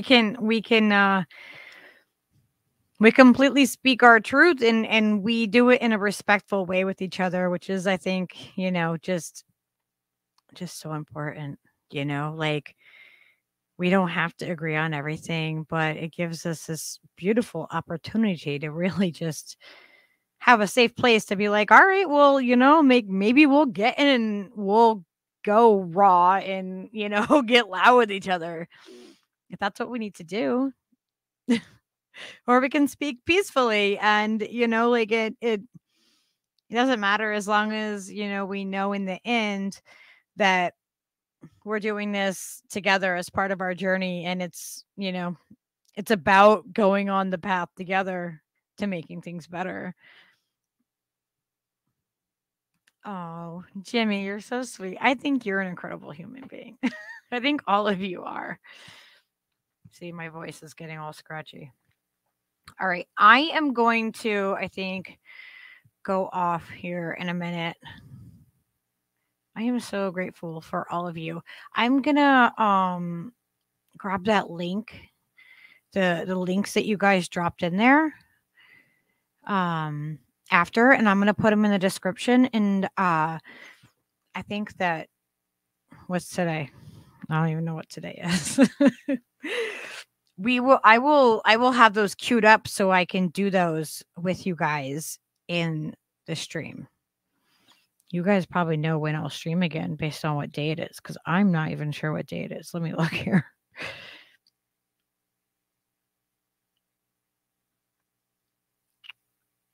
Okay, it's Sunday. So yeah, maybe we'll do something. I think Steve usually does something on Monday night, right? After Roar. Right? I think they do a dive on Monday, right? Yeah. So maybe later today or tomorrow. I know that I should have most of you guys around because, that's just how we hang. All right, y'all. I'm gonna head out so I can get some sleep. I'm not usually tired at this time of night. It's kind of weird. And watch, I'll go up and I'll lay down and I'll be like, what the fuck? Now I can't sleep. It happens all the time. But I love you all so much. And thank you for tuning in and hanging out with me and everybody else. Yeah, Vicky, you're right. Yeah, it's been a long day. Starting with finding out that Julian Assange had a stroke.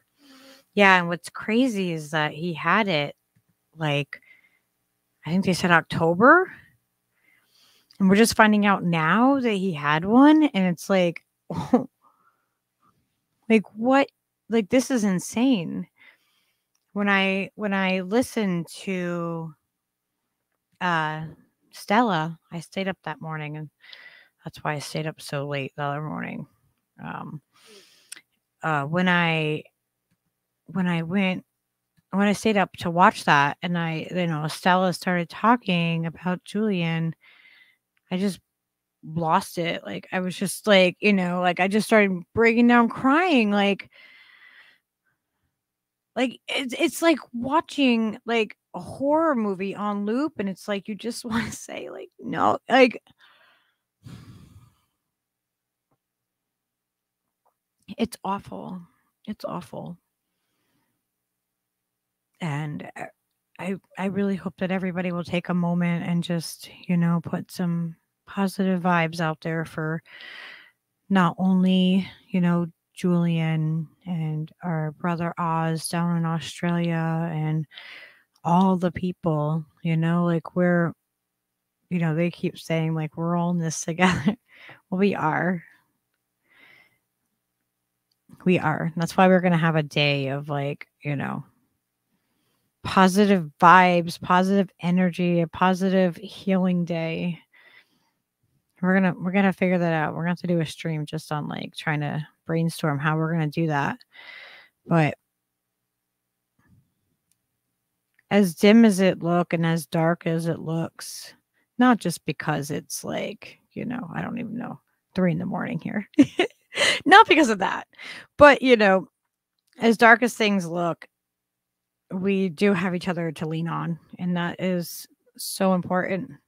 And that's why this is so important to have all of you, like even if you don't think that you're affecting somebody, you're, just being here and holding space, it does, and the more that we hear about each other and our stories, like I feel like it grows in our connectivity and the ability that we have to universally heal. We can do it, guys. I have faith. I won't give up. I won't. I hope you guys don't give up. Oh.